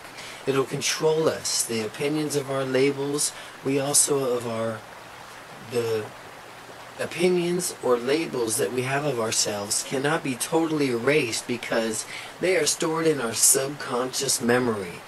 But they can be displayed through self-talk. The new positive messages will then become our dominant opinion, and we'll always act in accordance with our dominant opinions and beliefs. The most important reason for changing our image is when you are dissatisfied with your performances in a particular area that is of our self-images or controls or our performance, our behavior is automatic. Until we change the picture that we have of ourselves, we will automatically continue to reenact the same performance. Our same image regulates the use of our potential. Our self-image regulates the use of our potential. Anytime we move away from our self-imagery, anxiety, tension will set in because we are constantly working to act like the self we perceive ourselves to be. Our self-image is what we believe we are capable of doing right now. That's our self-image. Increasing your expectancy level. Increasing your expectancy level when we find ourselves being forced by our own intent, by the situations around us, out of where we feel comfortable, away from where we know we subconsciously belong, anxiety and tensions sets in. We not only have internal comfort zones, expectancy levels that concerns with kinds of behavior that expects us and expects from us, but we have also been programmed as to the kind of environment from which we belong. We have to example the subconscious pictures of the kind of car that we should be driving, the income that we deserve, the restaurants we feel comfortable in, situations that we feel comfortable in, etc. It's important for us to be aware of whenever we find ourselves straying from the picture, and the negative tensions reminds us to get back where you belong. Get back where you belong is forcing us to return to the environment from which we subconsciously know we belong in. As you can see in the responses, that makes a change difficult or slow at best. Every time we find ourselves in an unfamiliar environment, job or social situation, we will come up with the logical reasons why we should not participate, why it won't work, why we should stay away or stay the way that we are. The problem is we didn't deliberately program the kind of environment in which we feel was comfortable. Our subconscious just absorbed through observation where we think we should be. The key to change is the ability to visualize ourselves in a different situation, environment, car, job, relationship, or career. Identify with your goal. Only vivid imagery is the first person, and in the present range changes of reality. This will be discussed throughout the chapter 6. Program your mind at best, but for now it is necessary only to understand that visualization is not like watching a movie. Only images appear experienced and identified with in the first person presents tense. Change realities. Chapter 6, program your mind for the best, but for now it is necessary only to understand the visualization is not like watching a movie. Only images experienced and identified within the first person, present tense, change the reality. Images that are in your present tense can change a reality. If we can't identify with the image, we can't have it because it doesn't register on the subconscious level. If I don't identify with that, then I'm not visualizing it. I'm left with the impression that other people can be, have, or do this, but not me. It's okay for them, but I don't think I could ever do it. You must see yourself in your pictures. Deliberate affirmations of self-talk, combined with visualization, produces the end result. As we continue to do over and over what we do, pretty soon our subconscious accepts it is true for us. In the beginning, there will be conflict between where you are or what you have and what you are accepting subconsciously. One of the primary functions of the subconscious, however, is to resolve conflicts between the way we are thinking about, what we are thinking about, and what we are experiencing in our reality. And because our subconscious is creative, it will begin to create what we are thinking about and what we are visualizing. The real key here is not only to be different from your picture, modify the picture first. Real growth and the change begins from the inside out. We must change the picture in our mind. As we do this, our comfort zone will expand automatically. This becomes our new truth. We then act in accordance with our new truth and belief. We live a self-fulfilling prophecy. How do you know what your self-image is? Take a look at your actions, your behavior, and your performance. Also ask yourself, what do I expect of me? Where do I feel where do I feel out of place? If you see yourself as poor, you will unconsciously do things that make yourself lose. When you lose, what do you suppose you say to yourself? Well, that's the way I am, or I always lose that, or I never have any money. This reinforces the picture, which causes you to fail again, which causes your self-talk, which reinforces the picture, and so it continues. People without money feel victimized, but what they don't understand is that they live in a self-fulfilling prophecy. That is, the rich get richer, the poor get poorer. It has nothing to do with the money. People with winning self-images cause themselves to do things that win. If they lose occasionally, they don't accept that as their fate. They know that losing is not normal for them. They reject it by saying, well, that's not like me normally. Well, that's not the way things happen for me. Or the next time, I'll change this. Attitudes help and hinder our success. Attitudes help or hinder our success. Attitudes are extremely important in determining the difference between success and failure. What are attitudes? Attitudes are dominant beliefs in and themselves. Attitudes are neither positive nor negative. The evaluation of attitude is always in relation to our goal. Once we set a goal, and our attitude either supports us or keeps us from attaining the goal. For example, being an introvert in itself is neutral. However, your goal is to be a public speaker. Such an attitude wouldn't support you in obtaining your goal. The attitude you have developed to cause us seek out is to avoid situations. We picked up the most of our attitudes within deliberate intents. We picked up most of our attitudes without deliberate intent. Most of them were formed unconsciously. On the other hand, if we have attitudes we can cause to avoid situations, we have a conscious decision to change them. All we need to do is make a new affirmation, visualizing an end result, what we choose to have, and have a response. And repicture ourselves to being a person who has an emotional response. You can visualize yourself seeking out, or in some cases avoiding, if you choose, a particular action in any daily life. Attitudes allow us to grow or prevent us from growing depending on how we use them. Attitudes allow us to grow or prevent us from growing depending on how we use them. The primary function of the subconscious. The subconscious is a system of checks and balances. It always makes sure that the image of reality is coming true. It always makes sure that the image of your reality is coming true. The image of reality comes true. It works to keep us from going insane because our subconscious mind works in habits of thought, regardless of whether it's good for us or not. We need to begin to evaluate whether or not we're operating on valid information.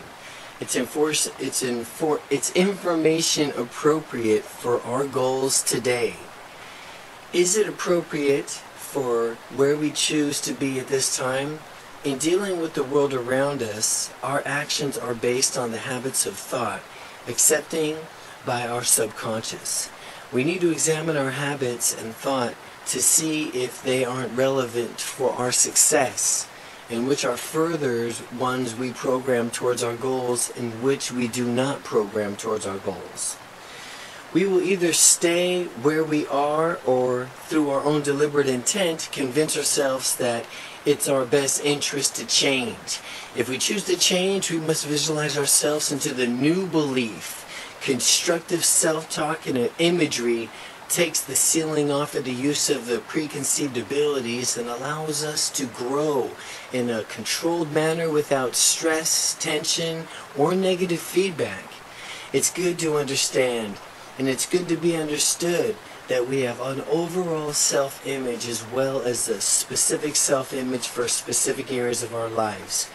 Each self-image is formed in the same manner. The job of a subconscious is to creatively ensure that I am always acting in accordance with the truth as I see it. To act in accordance with the truth as I see it. My performance. However, I act and behave in control of my self-image. Again, my performance, however, how I act or behave is controlled by my self-image. Change self-talk before changing your actions. Instead of working on your actions, we want to work on our self-imagery. How do we go about doing that? The same way we do the self-images established in the first place as self-talk. Through your self-talk. Work on self-talk begins in any given area from which you choose. You start to control our self-talk from when our behavior is other than from which we want it to be. We will say to ourselves in some manner, that's not the way I am, or that's not like me, and make an affirmation to say, me is like. It's like me because I'm a winner. It's like me to be a winner. It's not like me to be loving. It's like me to be loving. It is like me to be loving. It's like me to be successful. It's like me to be outgoing. It's like me. It's like me. Yeah, it's like me.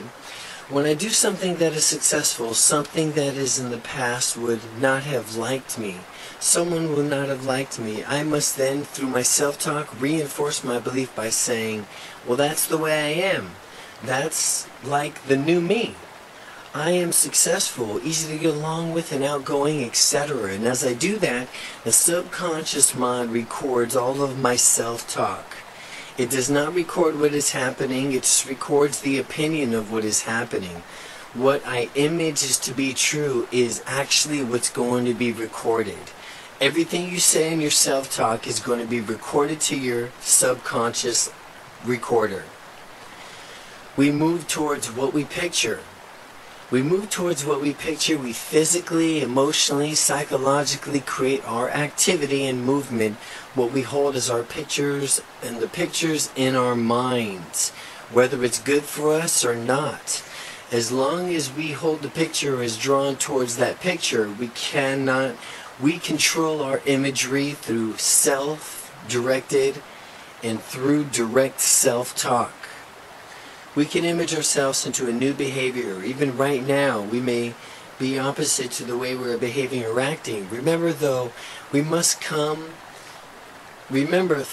must come before action. Thought must come before action.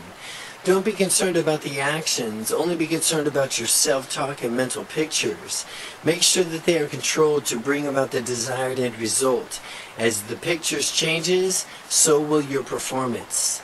Our subconscious creative mechanisms knows exactly what we are, that we are in a time and space and relationships to the target. The relationship is where it is right now, and the end result is us, from which we're trying to achieve the end result. If we get off course, negative feedback will motivate us to stay on course. This stimulates the creative energy to drive to attract people, material, things, new books, seminars, whatever else we need to create a picture in our mind. For that picture must come first. We can't start without a picture. This subconscious creative mechanism provides for us a useful and powerful technique for utilizing our creative abilities.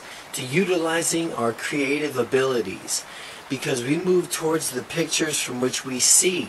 It is important to control what we are picturing. The goal must be clearly and specifically defined. What are we after? What does it look like? If we cannot describe it, you cannot get it. Forcing change creates failure. Once the biggest traps we fall into the forcing change, such as trying to discipline ourselves or saying to ourselves, I have to do this, or I have to lose weight, I have to work harder. This very push is the subconscious working against the end result.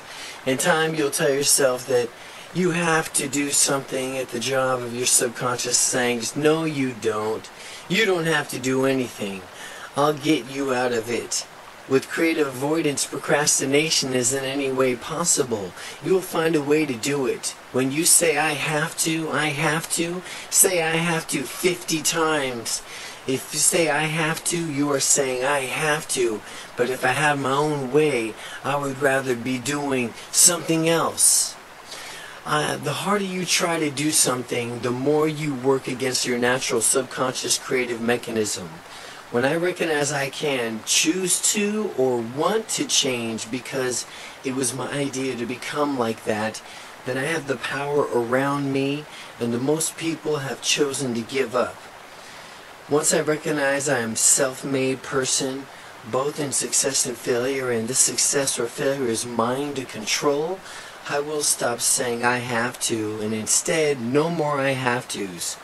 Instead, I'm going to say, I choose to. Choose to. I choose to.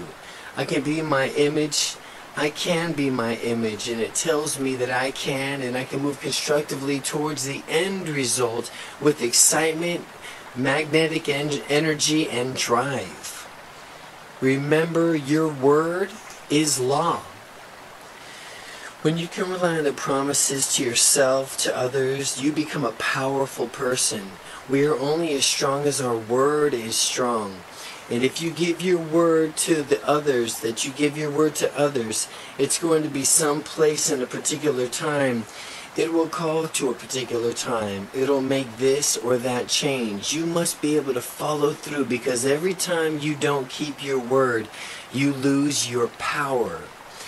It is not only what your word is to others, because you can make excuses. It is also the word that you give to yourself. When you say that you intend to do something, then you give yourself the word to keep your agreements with yourself.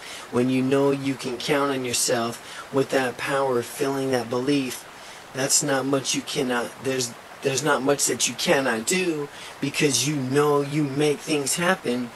It is simply a matter of keeping our minds off what we don't want and on what we do want. Don't spend time imaging and imprinting what you are trying to avoid. Instead of going away from something you don't want, go towards what you do want. Go towards what you do want.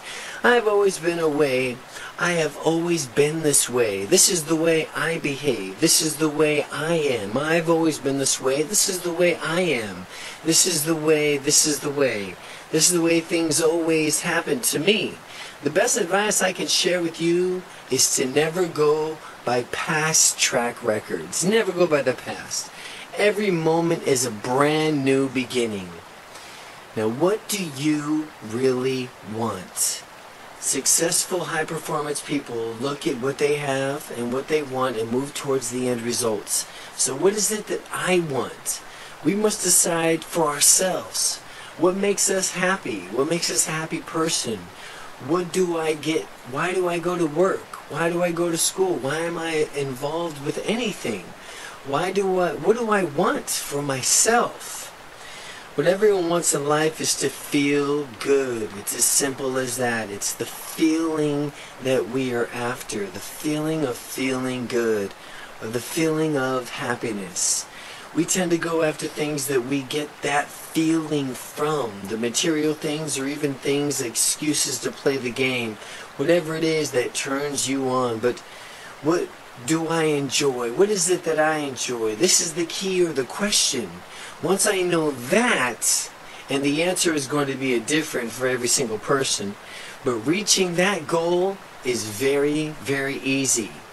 When we are on purpose doing what we love, we will draw to the people and circumstances that we need to accomplish our goal and purpose. When you are consciously using the tools of self-talk imagery, you deliberately throw your system out of order. Understand that you will be driven strongly amongst obsessively into whatever you are affirming and imaging. And if you only use the concepts in one area of your life, you will become obsessive about that. Setting goals with equal proportional balance is the key, so that you do not steal from one part of your life to fulfill another. Start by knowing where you want to go and begin to talk to yourself about it. Self-talk combined with constructive imagery are the powerful tools that you can go from where you are right now to where you want to be. Chapter 4. Believing is seeing. In this chapter, I want to give you some tools for becoming a powerful goal setter. The concepts and ideas in this section may change the way you approach your whole life from now on. There's a general belief in the commonly accepted in this culture that the belief is that seeing is believing. In essence, we must be realistic. If I can see it, then I'll believe it. We have already learned that human beings have not in the accordance with the truth, but the accordance with the perception of the truth. We have already learned that human beings believe not in accordance with the truth, but in accordance with their perception of the truth. Perception of the reality limits success. Your perception of the reality will limit your success. People who must see it before they can believe it. You must have concrete feedback before they will take a risk, find it very difficult to grow or to change. Most of their lives they spend waiting for something to happen rather than making something happen. We stimulate our creative energy and drive in direct proportion to our ability to use our imagination. However, use our imagination, it's limited to our perception of reality. All of us have some natural limitations in perceiving reality, but we can expand our awareness of this reality. We are not limited by it unless we choose to be limited. In order to change this, we must be willing to take a good look and see if our perception of reality is perhaps limited or distorted. No two people have the same awareness or perception of reality. This accounts for the uniqueness of each individual. Although we perceive the same world or interpret what we are seeing, we interpret what we are seeing differently. To the degree of our own awareness, perception is limited. Our habits, our thoughts, and actions will also be limited. Our awareness is simply a combination of all these experiences, expressions, attitudes that we've accumulated since birth. Our awareness can be summed up in a total life experience. Our awareness determines our clarity, from which we perceive and understand everything that affects our life. Everything that happens in our life is filtered through our own awareness, We then act in accordance with our present level of the awareness, or we don't. If our awareness is faulty, then our actions will be faulty. So isn't that how you get into trouble? It's what we think we know that is not really so. Every decision we make and every action we take is based on our level of awareness, or at any given moment, our level of awareness. In order to be all we can be, we must constantly work to change and expand our level of awareness, or our perception of reality. Once we determine what we want, the information will start to flow through. Remember that because we cannot see it, it does not mean that it does not exist. It only means that we are blocking out information that is not important to us at the moment. Again, we're blocking out the information. We need to accept all the information so we can be on the right information. This blocking is natural and simply a protective mechanism to keep us from going insane. Unchecked, however, the mechanism can limit our possibilities.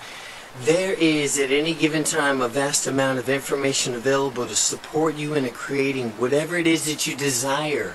However, most people and groups and people and businesses fall into this category, try to solve problems without first determining exactly what it is that they wish to accomplish.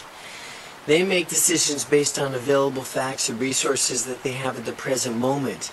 The natural response is we can't do that. We don't know where the money is coming from, or who's going to help us, or we don't have anything, or we don't have what we need, or we don't have what it takes.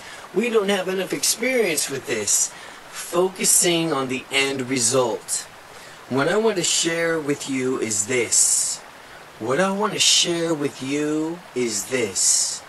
You don't need to know all of the answers. In fact, if you did have all the answers to all those questions, the information would, in the present moment, probably work against you. What you do need to know is this, what is the end result? Where do I want to end up? What do I want to create? Set a goal first, and whatever's necessary as far as the information will get you through. Having all the information first without the goal only confuses the mind, and it works against you. Remember this, information does not come through first. Information does not come through first. Before the information can even be filtered through, your brain-mind mechanism must lock onto the goal or an end result. Once this is said, everything you need is to know to accomplish the end result will present itself to you. Unless something has personal value or threatens our security, we will not be conscious of the information that we need. In order to be conscious of this information, we must have the first goal. High performance people that get things done know this secret. Believing is seeing.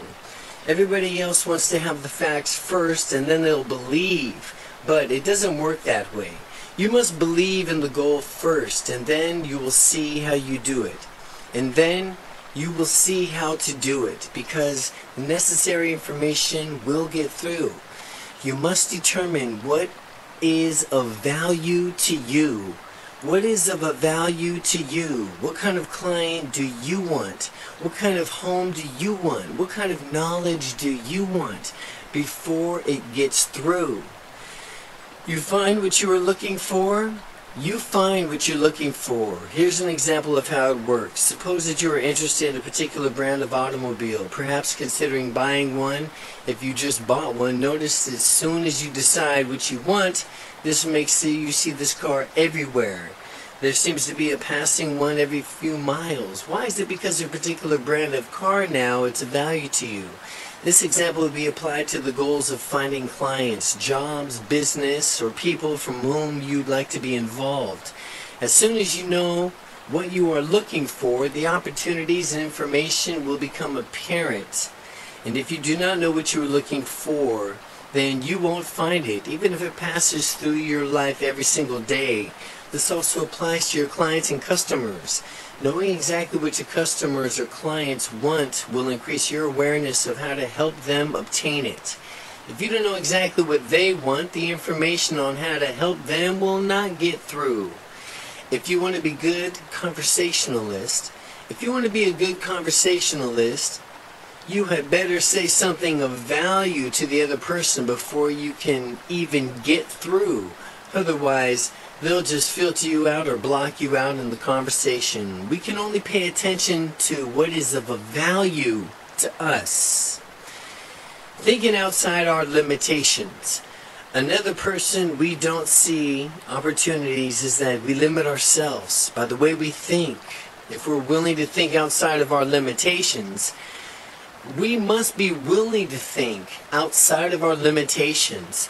We often feel unforgettable or uncomfortable psychologically when we experience contradictions or conflicting opinions, beliefs, or attitudes all at the same time. It is possible to hold on to different attitudes without it being emotional disharmony, only as long as the situation does not occur in which these attitudes are brought into direct confrontation. Generally, when people are placed into a new and unfamiliar environment and situation, a change of behavior and or modification of an attitude is necessary to lessen or eliminate the anxiety caused by the change. We are always seeking to maintain psychological balance by attempting to get things to fit together inside of ourselves. The most common way to relieve conflicts is through rationalization. Rationalization is what people use when they attempt to explain their logic or reasons for their actions, opinions, or conducts. Rationalization. In order for a person not to look foolish or make embarrassing mistakes, he will gather people and information that supports his opinion to justify his conduct. As example, when we meet a person of the opposite sex that we are attracted to, particularly trait in that person, the tendency is to subconsciously see the other good features and block out the negative traits. This justifies our reason to have a relationship with that person. Before a person makes or communicates a decision, he will usually go through a stage where he's evaluating the overall situation. During this time, this person will usually be open to a new information. However, once he makes a decision or commitment, he will start to gather only people and the facts to make him look good or make him right for believing and acting the way that he does. Start looking for reasons that you can get away with. The process is called clustering. Clustering. Unfortunately, when we seek to prove that we are right from being the way that we are, choosing what we choose to do, we block out the information from which may be useful to us by making rational decisions, essentially blinding ourselves to other options. When we lock into an idea or reason as to why something won't work, the solution does not get through. Don't think about why it doesn't work. Try to find how it could work, and the solution will get through. Solutions instead of problems. You don't look for problems or talk about them. You're talking strictly solutions. Because we can't see a solution, it doesn't mean that it's not there. If you can tell yourself that there's no way to expand your business, no way to complete this or that project, no way to get something done or get what you want, you focus on the problem instead of the solution. You can use your subconscious to help you gain answers and solutions. Or you can use the same subconscious to come up with reasons and rationalizations of why it can't be done. The choice is always there, and the choice is always yours. For an example of this, when you want to buy something, most people shop around for the lowest price. Once you found the item they want, they usually try to come up with a creative way to cut back on expenses and do something else from which they could find to afford it. But what they don't realize is that they could use the same creative energy to figure out ways to keep what they have and earn more money to buy what they want. In other words, they can use the same creative energy to move backwards or forwards.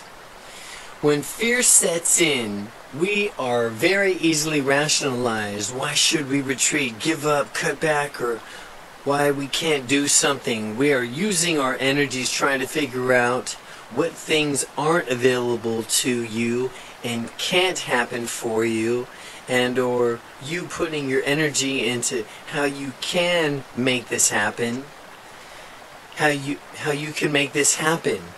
We attract what we feel worthy of. Another reason that we see problems and failures instead of solutions or opportunities is because we do not feel worthy of being, doing, or having the things that we truly desire. The problem is that we can only attract from which we feel worthy of. The greater your feelings of self-worth, the higher the value you have of yourself. The more options you have and the more risks you can take. The better you think of yourself, the more others will want to be a part of your life. They will want to be a part of you as either a client or a customer or a friend. A person with a strong sense of self-worth says, I can handle anything.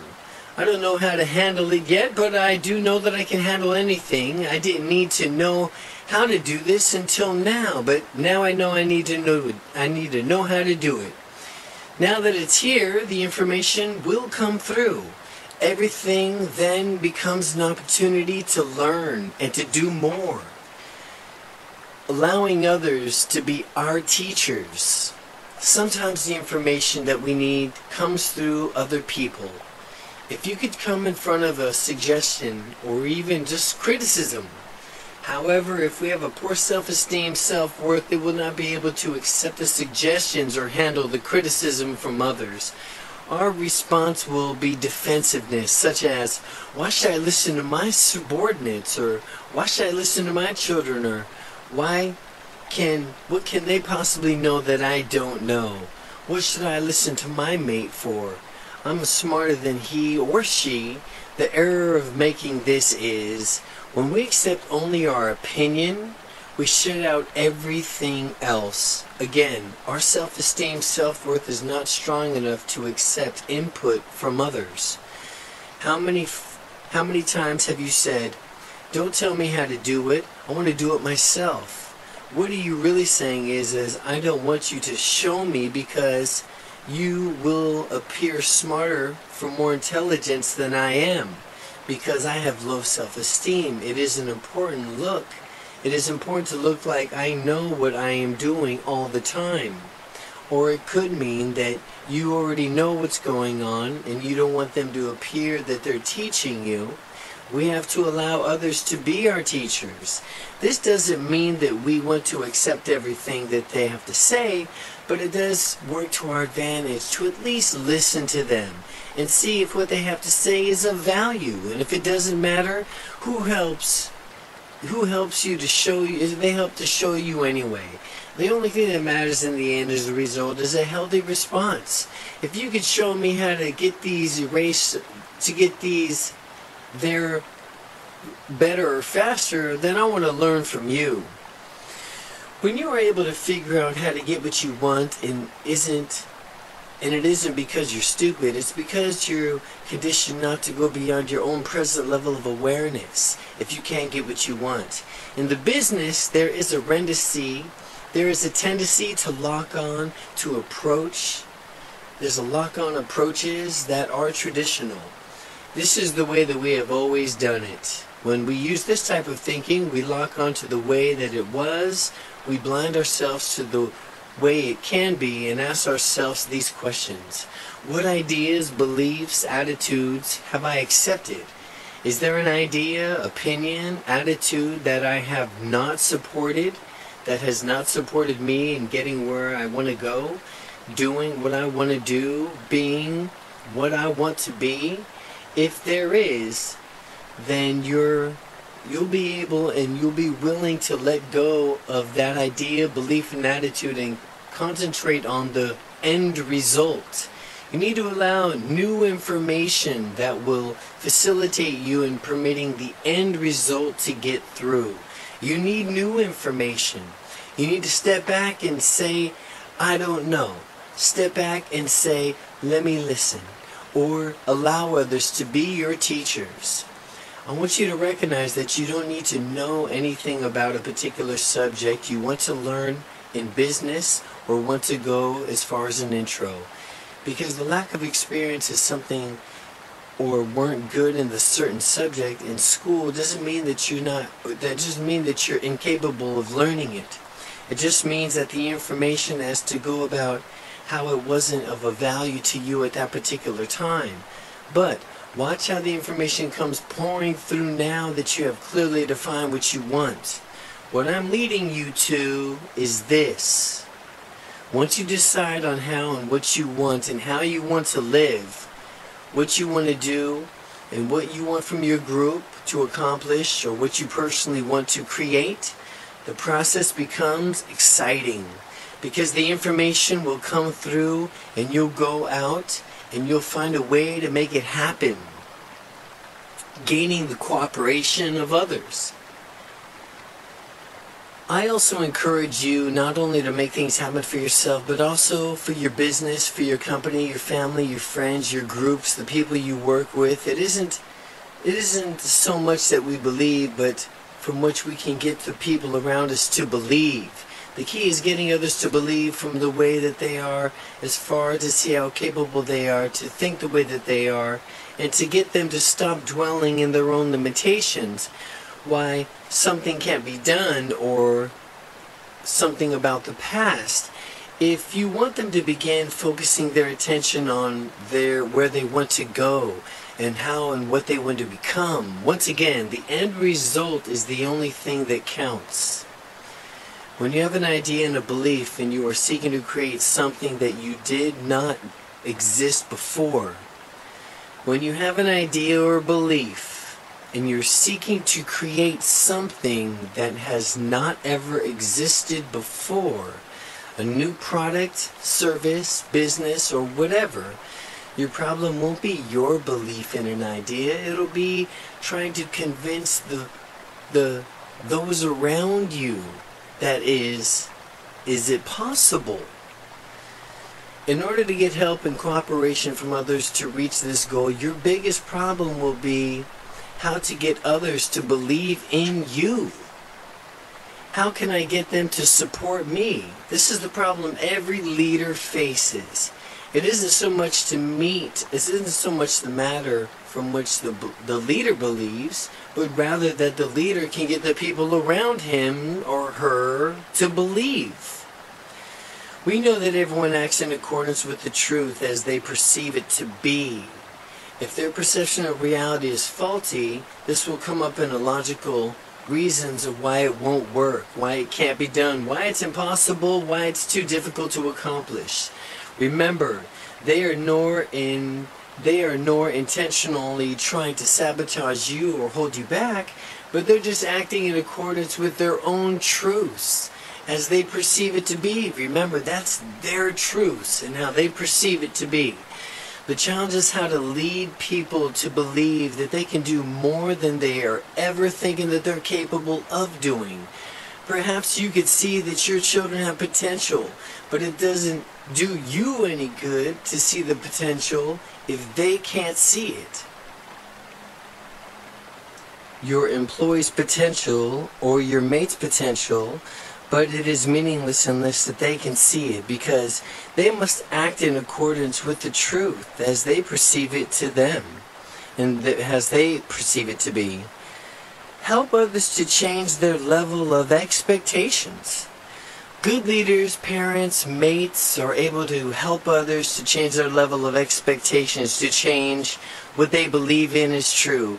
They're able to motivate them to believe in something that they did not believe in before, and then help them with their self-talk and self-imageries, and then make that belief into a reality. In order to do that, you can't just ask them to blindly follow you. People today are too sophisticated for that. As children, we were learned because of living in faith. Very soon we become logical adults and we want logical reasons. We have to teach each other how to create from an idea, how to use the tools that we are learning throughout this book. If they are not willing to use these tools, they will do everything that they can to prove that they are right in believing what they believe, and in the end they will either try to sabotage you or try to stop you to make themselves right. Surround yourself with can-do people. Can-do. Take a look at the people in your life. Who are you telling to? It can't be done. There's no way. I can't see this. It can be done. Are you allowing these people to determine whether you are capable or not? In essence, you are giving your power away to these people. If you are, make a decision to reclaim the power. What kind of people surround you and yourself and your type of business? What kind of people are you always around, looking for reasons with which it can't be done? Are you surrounding yourself with people who find solutions? Be very careful when choosing the kind of people from which you surround yourself, because they strongly influence your creativity, whether you realize it or not. Their negativity becomes contagious in your office, relationship, family, business. People who believe things can't be done will go out and prove themselves right.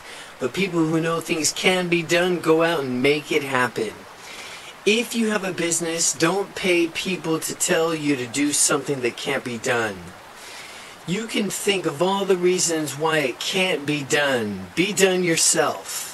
You don't need to have people around you tell you that it can't be done. You can pay them. You don't have to pay them for that privilege. Surround yourself with people with high self-esteem who can tell you that it can get done and they can get the job done. How to make it happen, and teach them to take and look for solutions instead of problems. Every strong leader sets a goal and then does whatever is necessary to make it happen. Every strong leader educates the people around him to start setting goals based on not only what is available, but on what they want to accomplish. This will help strong leaders and the people around you become more performances and become high performance people. In order to experience growth and change, you must learn to alter our level of expectation. To change our expectancy level, we must have a strong belief in ourselves and our goals. We must know we can take any idea and make it happen. Everybody else wants to see it before they believe it, but you must believe it before you even see it.